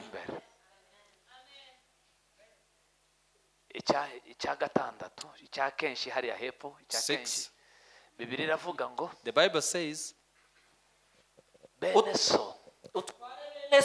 bene so bene nyoko baje munsi y'ubutware bwa yo bene nyoko baje munsi y'ubutware bwa. Let them be under your authority.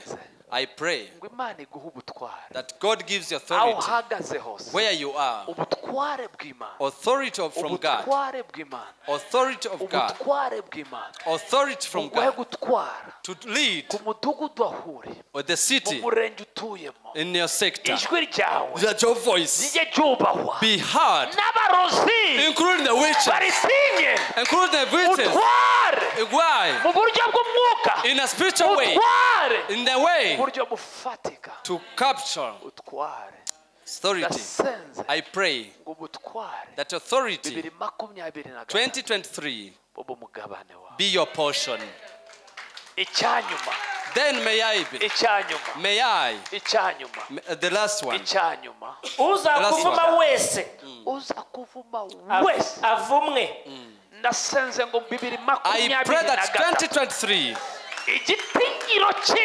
that the reverence of God that will shine on your life, that the fear of God be upon your life, that the fear of God accompany you wherever you go.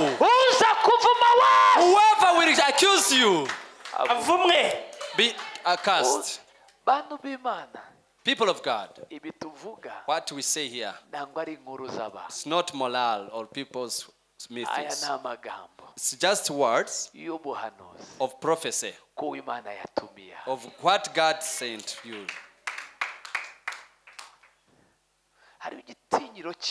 There is the fear of God that is going to come on your life. By the time they run after you, they have meant you restless. God has put an end to it. God is to put an end to it. Let me say good news. Although your sorcerers, their time has come to tire.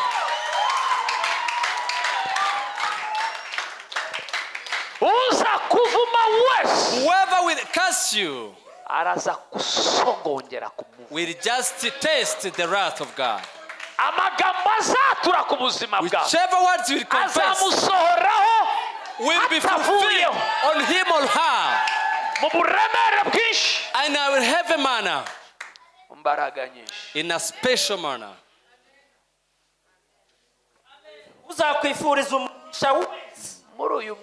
In this year, try to be a friend of the anointed. It will be good to you. In this year, let me advise you. Be a friend to the anointed ones. You will be blessed. Speak well of them. You will be blessed. Let me testify this to you. Let me affirm this. And you will testify about them. Speak them well. It will have a benefit to you. I want to pray then. I'll preach to you. What God has given me was that God is going to clothe someone so that you capture the gates. Brothers, no gate will fail you. No gate will be shut for you. As long as it's for God, it will indeed accept you. As long as it's of a blessing, it will open for you. A gate of marriage, it will open for you. Of a job, it will open for you. Taking you to another level, it will open. Lifting for another glory, it will open. A gate of glory, it will open. And of glory, it will open. If a self hears me. Oh, hallelujah, hallelujah, hallelujah.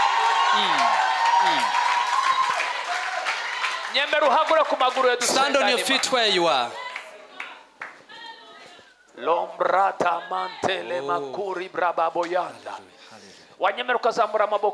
Raise your hands before the Lord. We are coming to the end of the third day of the prayers. And we are putting on the anointing to capture the gates. For those who don't get what I'm saying, what have been anointed tonight, Rebecca tried to clothe Jacob. I myself feel propelled to clothe you.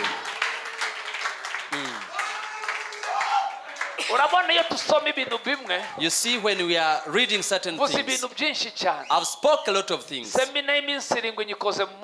I've made one day over 7 days time. nikoze nyibumbye mu kintu kimwe. I've wounded it in one time. Mwari muzi Rebecca ninde? You know who Rebecca is? Rebecca ni itorero. Rebecca is a church. Umugore witwa itorero. It's a church named after woman. woman. Yawe hano hano. There are your apparels here. Muri kugusigura ambara. And today you will put on. Na kindi data yanumye gukora. My father has sent me to make someone clothed. Today I'm going to make you clothed. To put on these times. I feel my father has given me grace of Rebecca to clothe someone in the don't have an obstacle, but pray with me just a while. As you raise your arms, I feel I'm having the anointing of Rebecca. There are clothes you are not supposed to have, that your house shouldn't have, because it's about enemies. You are in the house to have, to put on for the new year, to put on for the coming time. I will anoint you to stay on you.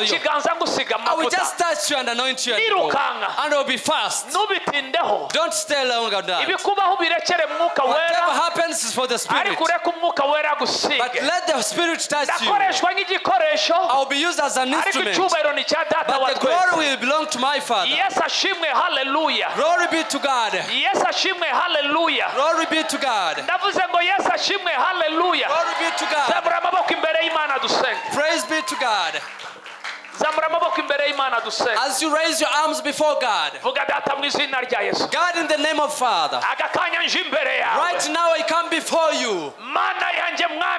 God and my Father, I beseech you, I'm in your house. I pray you clothe me a garment that's so pleasing, with a good smell.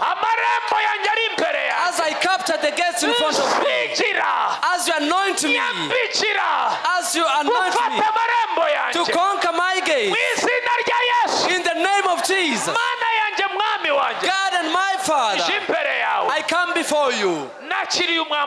I receive an apparel, a pleasing apparel. I receive it. I receive it. A smelling apparel, a smell of beauty, and I receive it. God, give me an apparel. God, give me an apparel. God, give me an apparel. Clothe me a pleasing apparel, a smelling apparel. Oh God, put on in the name of Jesus. Put on me an apparel of blessing. Put on that the dew is on me. An apparel that changes me, that changes my life, and that gives prosperity. God, clothe me. Clothe me. I come before you. Anoint me that levels and levels, that cut through the bars, that took me into the place of my blessing. God, clothe me. Raise your hands.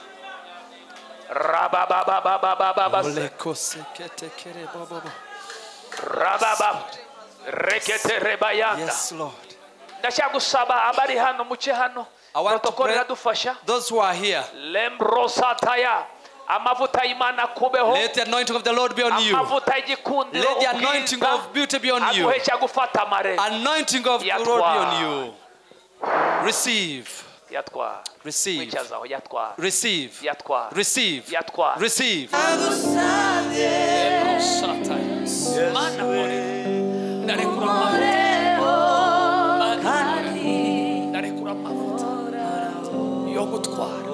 yo kwinjira mu bye yo gufata ibye amarembo y'umugisha mana ngorera magaze hano ku izina ryawe niyo wantumye nanjye ndarekura uyu mugisha ndarekura amavuta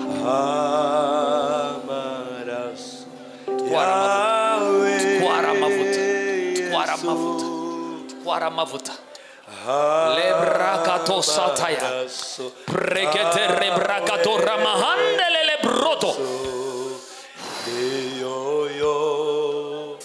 Zawibya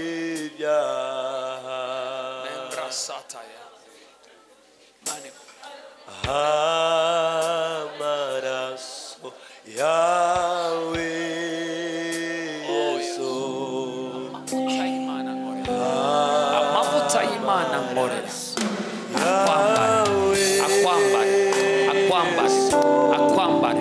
akwambare rakraka soto rekete setele makuri brakahanda balamare brondo masende letrokotaka retoka bahande lele broto ngai amavuta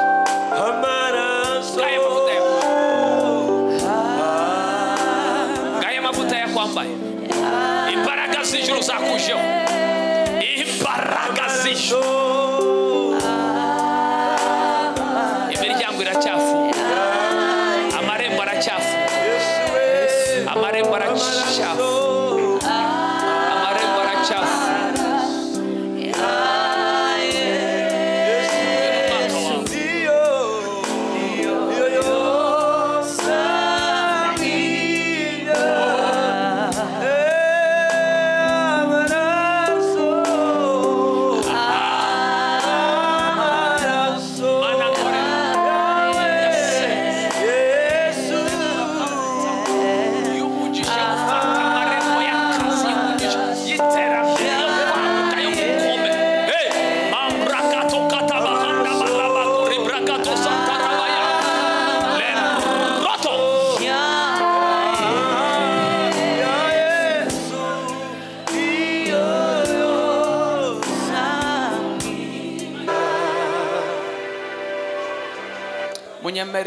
Allow me.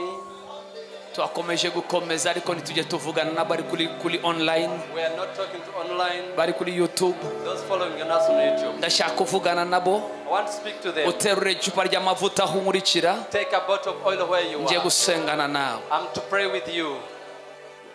Data mu izina rya Yesu. Lord, in the name of Jesus. Mfashira icupa ry'amavuta muri maboko y'abana bawe. Take hold of this oil. Narisengeye akakanya. I pray upon. Aya mavuta nyahesheje umugisha. I bless this oil. Reka aya mavuta. Let this oil ahinduka igikoresho cyo kuva akakanya. Become an instrument now. Abe point of contact. A point of contact. Abe point de contact. A point of aho umuntu wese ari buyasige ku ruhanga rwe.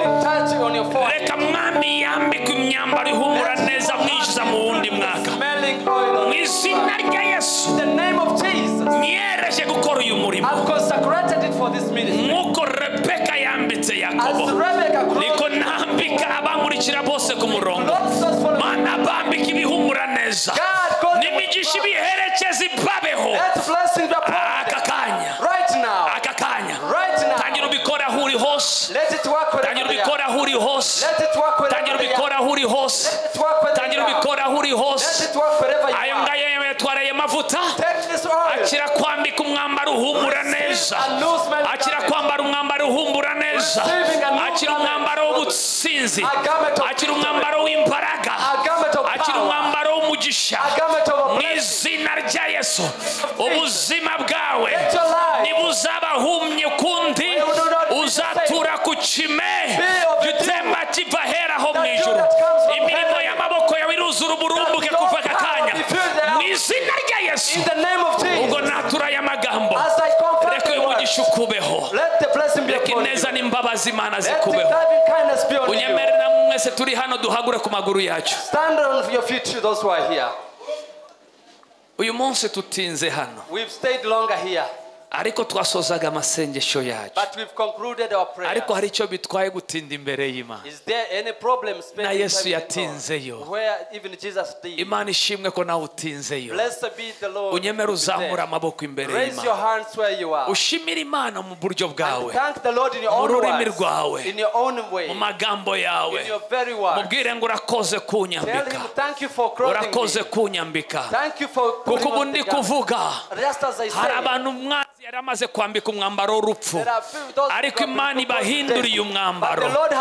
Hari abantu bari bamaze kwambika umwambaro wo gutereranwa ariko Imana ikwambitse umwambaro mushya umwambaro wo kwemerwa umwambaro w'igikundiro hariho impamvu yo gushima Imana hariho impamvu yo gushima Imana hariho impamvu yo gushima Imana imyambaro y'ubumuga iragiye imyambaro y'indwara iragiye imyambaro y'agahato iragiye imyambaro y'inzu y'imbohe yagiye umwambaro mushya waje umwambaro w'Imana mushya waje umwambaro ugutwaye mu kindi gihe washimira Imana ariko datari gukora datari gukora datari gukora datari kwambika datari gukora ukushima niko gukwiza komeza uzamura ijwi umushimire umushimire umushimire kuko hari umwambaro kuko hari umwambaro kuko hari umwambaro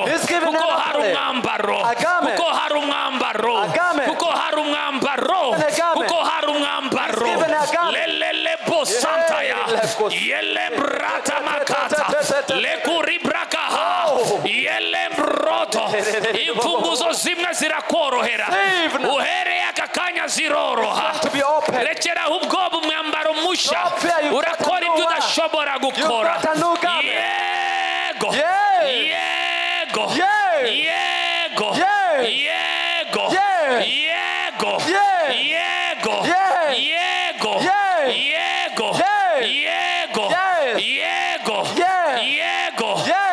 yego yego yego shima shima shima shima shima shima shima shima shima hariho imyambaro hariho kwambara urinjira mu byo watinyaga biraba umugabane uhereye aka kanya yego yego yego yego yego yego yego yego yego yego yego yego yego yego yego yego rabababababababa rababababababa rababababababa rababababababa rababababababa tuvi imbaraga z'umwuka wera rababababababa tuvi imbaraga z'umwuka wera reketere mahata babababa reketere babroto rakatokotokotokoto reketeketeketekete uyakeneye kwatu no gusesama yes rakato rabakuri brakato lembreketere mahata balabarabara imahanda bababa sendelele brot oh rababababababa rabababababa imyambaro y'umunezero n'ubuti yego yego yego umunezero umunezero umunezero umunezero Imana iri kwambika umunezero ibirori birabagwa rabababababa reketere babroto masata lababababababa yendelele broto natweka icyo kintu cyari cyicayeho kirakurekwe Pronto rabababababa rakato rabahata balabar natangaza guci I declare a new way. Muzim Receive. Receive. Haguruka Stand. haguruka rababos ndumva imbaraga z'Imana mu I feel the power of God rabaya koto. The power of God is at work.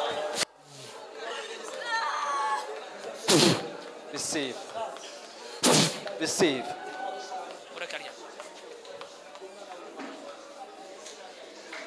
Rabababababas. Yes. Rabababababa kuribrakaha. Hallelujah. Ndumva imbaraga z'Imana. The power is here. Mama Josephine garuka hano. Mama Josephine garuka hano. Come here. Rakasoto kohanda. Come here. Breketere. Ndumva imbaraga z'Imana zuzuye inzu. The house. Zuzuye inzu. It fills the temple. Zuzuye inzu. It fills the temple. Zuzuye inzu. It fills the temple. Zuzuye inzu. It fills the temple. Zuzuye inzu. It fills the temple. Zuzuye inzu. Fills the temple. Yego. Zuzuye inzu. Fills the temple. Zuzuye inzu. Fills the house. Zuzuye inzu. It fills the house. Ndabona data ari kwambika. I speak God is Zamura right. amaboko imbere y'Imana. Raise your hands where you are. Vuga mwami. Say Lord. Mwami. Lord. Mwami wanje. My Lord. Mwami wanje. My Lord. Mwami wanje. My Lord. Nyambika. Clothe me. Umwambaro. A garment. Wo kwemerwa. Of acceptance. Wo kwemerwa. Of acceptance. Mubwire ngo ndawushaka. I want it. Ndawukeneye. I need it. Kwemerwa. To be accepted. Kwemerwa. To be accepted. Ngumwambaro wo kwemerwa. Give me a garment of acceptance. Kwemerwa. Give me a garment of acceptance. Kwemerwa. A garment of hariho acceptance. kwemerwa kugiye kubaho kugutangaze. Kwemerwa. Kwemerwa. Kwemerwa. Kwemerwa. Kwemerwa. Kwemerwa. Kwemerwa. Kwemerwa. Kwemerwa. Kwemerwa. Kwemerwa. Kwemerwa. Kwemerwa. Kwemerwa. Kwemerwa. Kwemerwa. Acceptance. Yes. Uriya. That one. Uriya. That one. Imana irakuraho umwambaro. God is moving the garment. Yari afite kwangwa. He had rejection. Gucirwa iteka. He had kutemerwa. Ariko ubu mvuga. But right now. Kwemerwa. Acceptance. Kwemerwa. Acceptance. Kwemerwa. Acceptance. Kwemerwa. Acceptance. Kwemerwa. Acceptance. Kwemerwa. Acceptance. Yego. Acceptance. Achi. Yes. Achi. Receive. Receive. Yes. Uremewe. Receive. Uremewe. You've been accepted. Uremewe. You've been accepted. Amagambo yiwanyu. Kwaso. All of you. Avuyeho. Are out. Uremewe. You have accepted. Yes. Yes. Uremewe. You accepted. Uremewe. You accepted.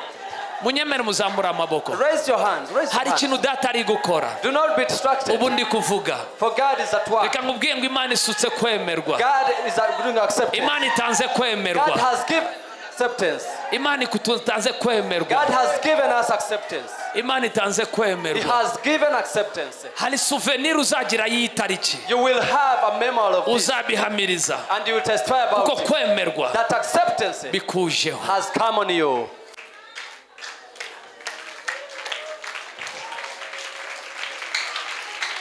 Kwemerwa. Acceptance. Kwemerwa. Acceptance. Kwemerwa. Acceptance. Kwemerwa. Acceptance. Kwemerwa. Acceptance. Kwemerwa. Acceptance. Kwemerwa. Acceptance. Kwemerwa. Acceptance. Kwemerwa. Acceptance. Ngukuye mu ndangamuntu bagushizemo. I get out of the Kugira ngo identity they gave you. Uremewe. You are accepted. Uremewe. You are accepted. Mu mwuka. In the spirit. Mu bwiza. In the goodness. Mu cyubahiro. In the respect. Uremewe. You are accepted. Uremewe. You are accepted. Twara amavuta. Receive. Receive. Akira kwemerwa. Receive acceptance. Kwemerwa. Receive. Kwemerwa. Receive. Kwemerwa. Receive acceptance. Kwemerwa. Acceptance. Kwemerwa. Acceptance. Ndakwandukuye. I get you. Ndakwandukuje. I move you. Ndakwandukuye. I remove you. Ngukuye mu ndangamuntu. From the identity. Itari ikwiriye kubamo. That was not yours. Nyigukuyemo. Nyigukuyemo. I remove you from. Uremewe. You accepted. Mu ndangamuntu yo kwemerwa. In the new identity of acceptance.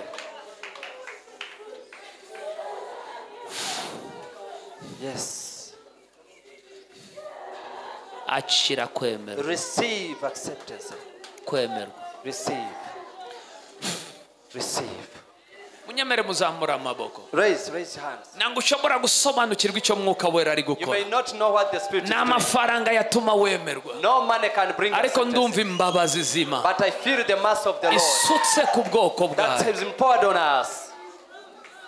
Kwemerwa. I feel. Kwemerwa. Acceptance. Kwemerwa. Acceptance. Wambaye umwambaro. You've been clothed. Batazagusubiza inyuma A ukundi. garment, they will not put you back.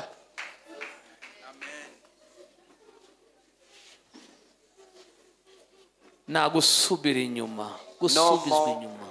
backsliding. Birarangiye. It's over. It's over. Birarangiye. It's over. Hari ikindi uburana se? No more. Hari icyo uburana se? No more complaint. Ndavuga kwemerwa. I mean acceptance. Kwemerwa. Acceptance. Kwemerwa. Acceptance. Kwemerwa. Acceptance. Uzamura ukuboko ubwira Imana. Raise your hand as you tell God. Urakoze. Thank you Kuba umwambaro for giving me wo kwemerwa. an acceptable Wo garment. kwemerwa. Acceptance. Kwemerwa. Acceptance. Kwemerwa. Acceptance. Kwemerwa. Acceptance. Kwemerwa. Acceptance. Kwemerwa. Acceptance. kwemerwa Acceptance. aho Where batakwemeye they did not accept you, uremewe you are accepted. hahandi There wacaga ufite isoni you used to use passive shame, you are accepted. bazakwirata They will be proud of you. Receive. Receive. Receive. urorambara ubumvuga You are putting on a new garment. oh A new uri garment. kwambara You are putting on. ndabizi ko wabyumvaga biri kure It's been far away Ariko from you. uremewe. You are accepted. uremewe You are accepted. uzashaka baguciraho imanza You will look for those who complain. Uzababona. You will not see them, kuko uremewe for you are accepted. kuko uremewe You are accepted. shimwa yesu Thank you, Jesus. shimwa yesu Thank you, Jesus. kubw'uyu mwambaro For this time, kubw'uyu mwambaro for this particular time, kubw'uyu for mwambaro this particular time, kubw'uyu mwambaro for this garment, kubw'uyu for mwambaro this garment, kubw'uyu mwambaro for this garment, uremewe for this garment. munambaro urwanye A garment, hari ukwemerwa you are accepted. ariko uremewe Are you accepted? ndavuga ngo felicitation kuko wemewe Oh, congratulations upon your acceptance. ndavuga ngo felicitation kuko I wemewe say congratulations, you accepted. felicitation kuko wemewe Congratulations, you are accepted. Receive.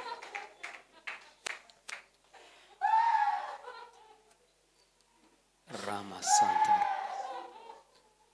Reko Santa Raba Reko Ribrama Kahanda Rembre Sota Katabaha Membra Katosa Alexi Alex, ngwino hano ni wowe nshaka come here. It's you I've been Alexi. looking for. I've been looking for you. ngwino Come here. uyu munsi Today, ni umunsi wawe it's your day. uyu munsi Today, ni umunsi wawe it's your day. wakundaga Yesu You've been receiving Jesus. noneho ugiye kumukunda cyane You will love him the kuko more, ugiye kwemerwa for you are going to be bitari accepted. mu nzu ya so Not in your father's house. ugiye kwemerwa You are going to be accepted. ni igihe cyawe It's your time. ni igihe cyawe It's your season. ni igihe cyawe It's your season. ni igihe cyawe It's your season. ni igihe cyawe It's your season cyo kwemerwa of acceptance. ni igihe cyawe It's your season. ni igihe cyawe Alexi It's your season. felicitation Congratulations. kuko wemewe That you are, kuko wemewe you've been accepted. kuko wemewe You've been accepted. kuko wemewe You've been accepted. kuko wemewe You've been accepted. kuko wemewe You've been accepted. ipfunwe That shame, ipfunwe shame, ipfunwe shame, ipfunwe shame, ipfunwe shame rirashize is gone. kuko utazongera kwigura You will not think about it ntabwo anymore. uzigura ukundi You will not regret about it. uremewe You are accepted. uremewe You are accepted. raba santa rabayanda Hallelujah. lembro sata rabakuri brakaha keto santa rabakuri mambroto mantele makanda kwemerwa Acceptance. Alexi Alex. haguruka Stand, stand. Stand up. umwuka wera ari gukora akazi ke Holy Spirit is at work. ngwino nyihoberere ko ndashaka Just hug me. yes amen Hug me. amen Yes. Yes. oh Yes. rababa santa Yes. rembrakato santa Yes. rabayanda lembreto sakanda malambrakato Yes. selekuri brakaha oh ramama masende ach yes yes Yes. yes Yes. yes Yes. yes Yes. oh urakoze mwuka we urakoze mwuka we Thank you, Holy Spirit. imana ikuvanyeho umwambaro God has removed the ikwambitse garment umwambaro wo kwemera of shame and put your garment of Achieve. acceptance. Receive it. Receive. akira umwanya Receive. imana ikoze ahantu abantu badashobora God gukora has touched where people want to touch you.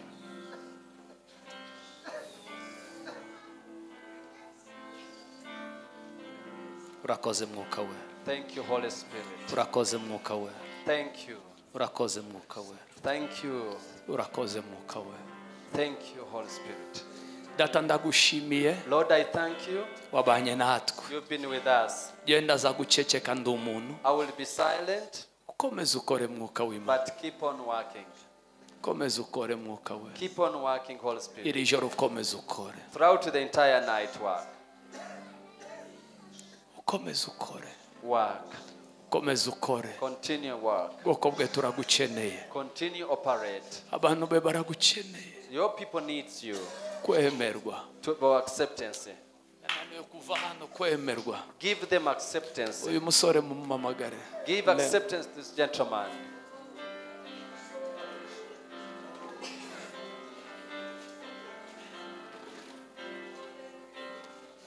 oh rabasanta Yes. mendrebo sakato sendelembrakato hariho kwemerwa ku buzima bwawe Let acceptance on your ugiye life. kwibaza ibintu bikubaho You are going to ask yourself questions. nubisobanukirwe You will not understand. nangwa uzabisobanukirwe You will not understand. uzahamiriza imana But you testify about gusa God, imirimo yayo about His works. ntuzabure kubivuga Do not fail to say so. ntuzabure kubivuga Never forget to say so. kuko imana irakwibutsa For God has remembered you. akira amavuta Receive the anointing. akira kwambara Receive. kwemerwa Receive acceptance. kwemerwa Receive. kwemerwa Receive acceptance bikubayeho of the gates.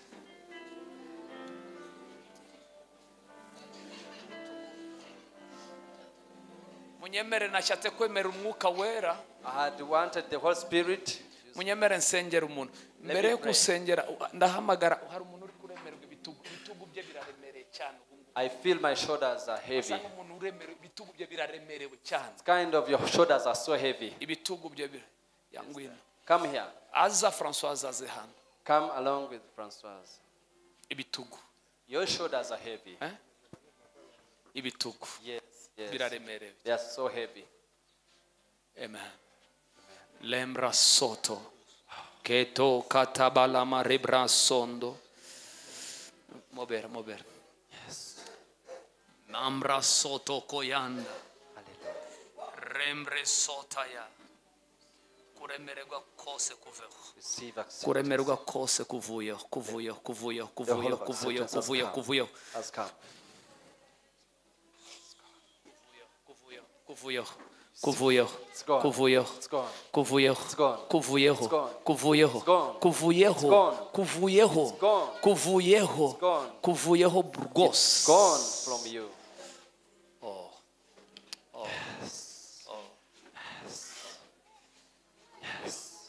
Mandrebo sataya mwuka wera ari gukora akazi Holy Spirit is at ari work. gukora akazi He's doing work. ari gukora akazi He is at work. ndabizi ibyo ari gukora He's working. aravanamo kuremererwa You remove all of that kwari kuzuye mu mutima gutunguka mu bitugu that was in the heart. bivuyeho uyu mwambaro uvuyeho This garment is ndumva gone. kubaho kw'Imana guhindurira abantu imyambaro Feel the presence of the Lord changing garments for people.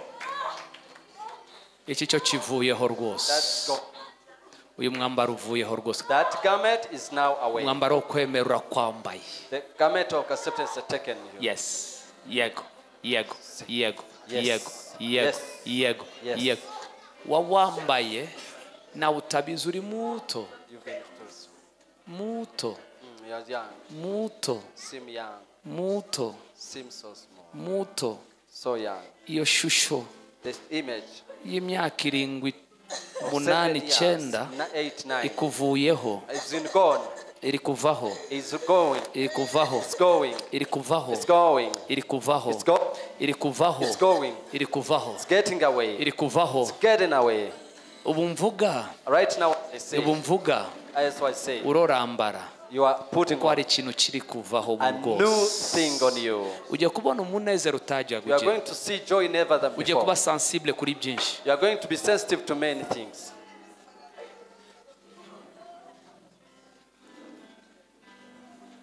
urakoze Yesu Thank you, Jesus. urakoze mwuka wera Thank you, Holy Spirit. nubwo mvuga wari ukiremereye umutima As I say right now, you wirekure rwose ureke bigende be ureke free, be free. bireke Let bireke it bigende go. Let it nibigomba go. gusohoka Let it ntabwo go. gifite umwanya things that are not accepted. They don't have time in you anymore. They don't have place in you. They don't have place in you. They have no place in you. It's over.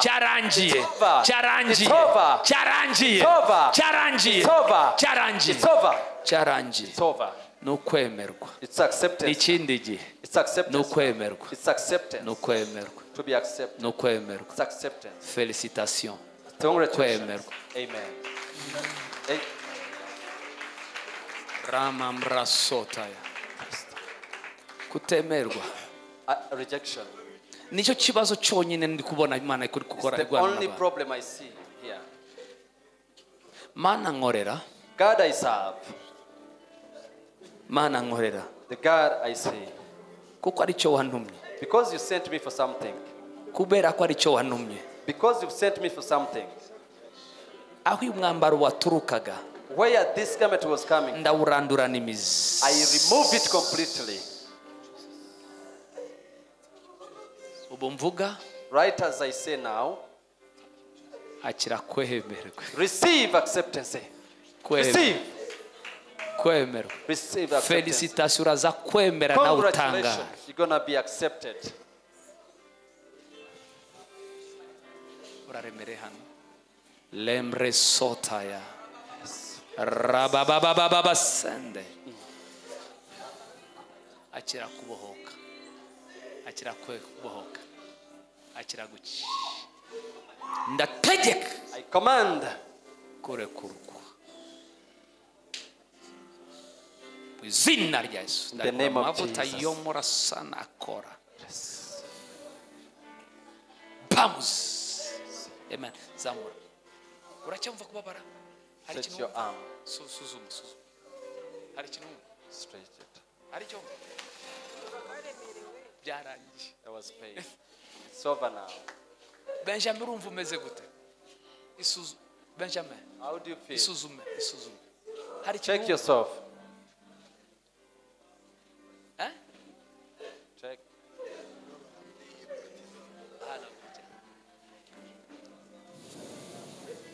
Ndategeka burundu. How? Imvune zavuye no kuremerwa kubona iherezo. Receive acceptance. That the powers. Birabaye. Amen. Isuzume. Check yourself. Touch yourself. Isuzume rwose. Stand up, wave and shake.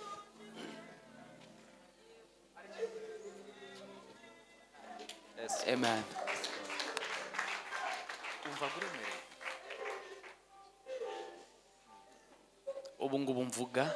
As I said, ndategeka I kubabara. command the pain. All of the pain. Come out. Zina rya Yesu. In the name of Jesus. Isuzume. Check yourself. Hari kibazo? Do you feel anything? Nawe uraremereye. Hafate. Icyo kinyoma cy'abadayimoni The lie of ndakivugusha. the demons, I uproot it. Nacyazaho. It will not happen. Arabaho. There are peace. Ikinyoma cya kanseri That is a lie of cancer. n'ibimenyetso ndabitegeka And kugenda. I command the symptoms to go Akira away. gukira ubu mvuga. Receive healing now. Receive. Ndahagarika kubabaza kose. Right now. Receive. Touch it and feel. Do you feel any pain? You are so free. You don't have any problem.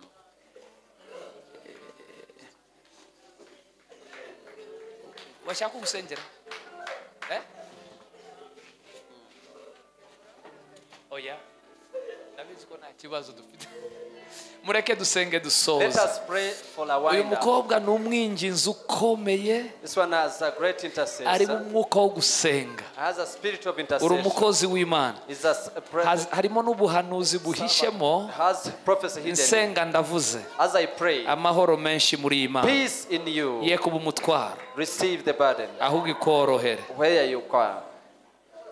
umwanzi nangwa azashobora Imana The enemy will not tamper with you. nazasobora ubuzima Will not subdue you. kuko uyu nguyu azakorera Imana This ari will mutoya yuzuye will be full. azasaza benshi bahinduka Who will be getting old when ndekuye amavuta I confer the anointing. haguruka Stand up. haguruka Stand. yego hagarara neza Stand well. kuko imbaraga z'Imana ziri hano nango zirimo akavuyo zirimo ubuntu bwinshi bw'Imana ku buzima bwawe It's on your life. data ndasenze God, I pray. ubuntu buremereye Let great n'impano grace zirimo and the gifts ye gucirana nazo not fight with ahubwo them. zimworohere Let them be free. azikoreshe neza Use them properly. azikoreshe neza Use them properly. kubw'icyubahiro cya For the data glory of God, Father. ndarekura ubuntu n'amavuta Release the goodness from her. yego Yes. yego Yes. Receive. Yes. Yes. ramambrasoto Yes. urimo umukozi w'Imana tuza You are urimo a servant umukozi of the w'Imana Lord. Be urimo still. umukozi w'Imana Be still. mwiza Be still. mwiza Be still. mwiza A good one. ndashimira kwemerwa kuri ku buzima I bwawe thank about the acceptance of ndashimira you. umutuzo n'amahoro I'm happy about the ndagushimira stillness. umutwaro mwami Yesu I ushize ku thank you for the buzima bwawe zeal in you gukora umurimo to do his work. amen Amen. amen Amen. kandi mu mahoro menshi And in peace, ibindi byose bitari byo all bihagarara other things will be still. mu In izina rya Yesu the name of Jesus, amen akira receive. akira Receive. akira umunezero Receive akira happiness. ibyishimo Receive joy. mama umuhobere Receive. Receive. Rama Santa Yes. Rabayan muhobere neza Rama Makabrose Lembre Sota Kabahanda Receive. urakoze Yesu Thank you, Jesus. amen Thank you.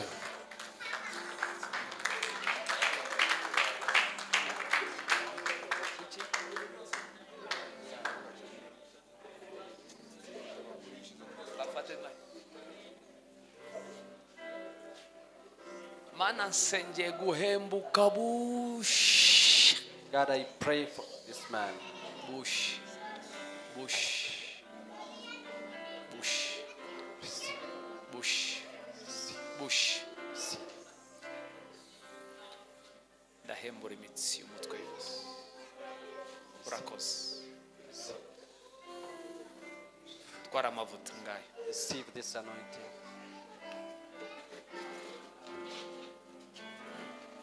ngaya amavuta yakuje Receive the anointing on you. akira gusana Receive it. oh ikime gihore gitonda Acceptance on you. ubuzima bwawe On your life.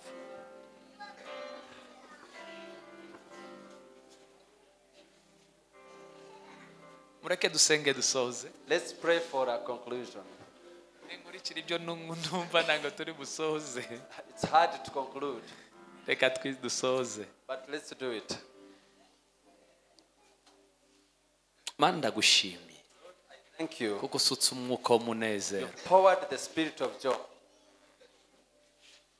kwemerwa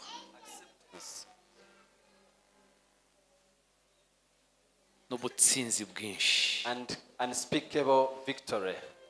ngushimiye umugisha we ku bwoko bwawe I thank you for a blessing on your people. ngushimiye ikime ku buzima bw'abana I bawe thank you for the dew on your people. uyu mwaka This year, ngushimiye ku buhamya bwinshi nzumva thank you for the many testimonies. nzabona See, nguhaye icyubahiro glory. kuko na mugufi mbona imbere yanjye See, do I have nawe uzagarukira hafi mbona no one imbere will come nawe near. uzaruhira ubusa mbona No imbere one yawe will labor in the vain. ngushimiye ineza I n'imbabazi thank zawe you for the goodness and kindness. natuye umugisha I confer a blessing, kugirirwa neza goodness, n'imbabazi and mercy. byome kuri buri muntu uri hano Let it be upon each life. dutaha As we go, mwuka wera ukomeze ukore Holy Spirit be at kandi work. icyubahiro cyose kibi cyawe Throughout the entire week, mweretse umunsi w'ejo I commit you tomorrow. uzatubera uw'umugisha Let it be a blessed one, tuzabona imirimo yawe so n'ibitangaza that we ukora. do it mightily. urakoze Thank you.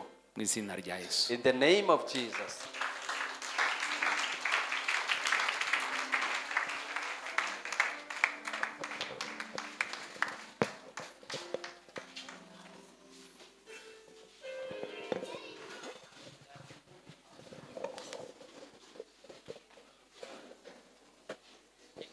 ngari kibazo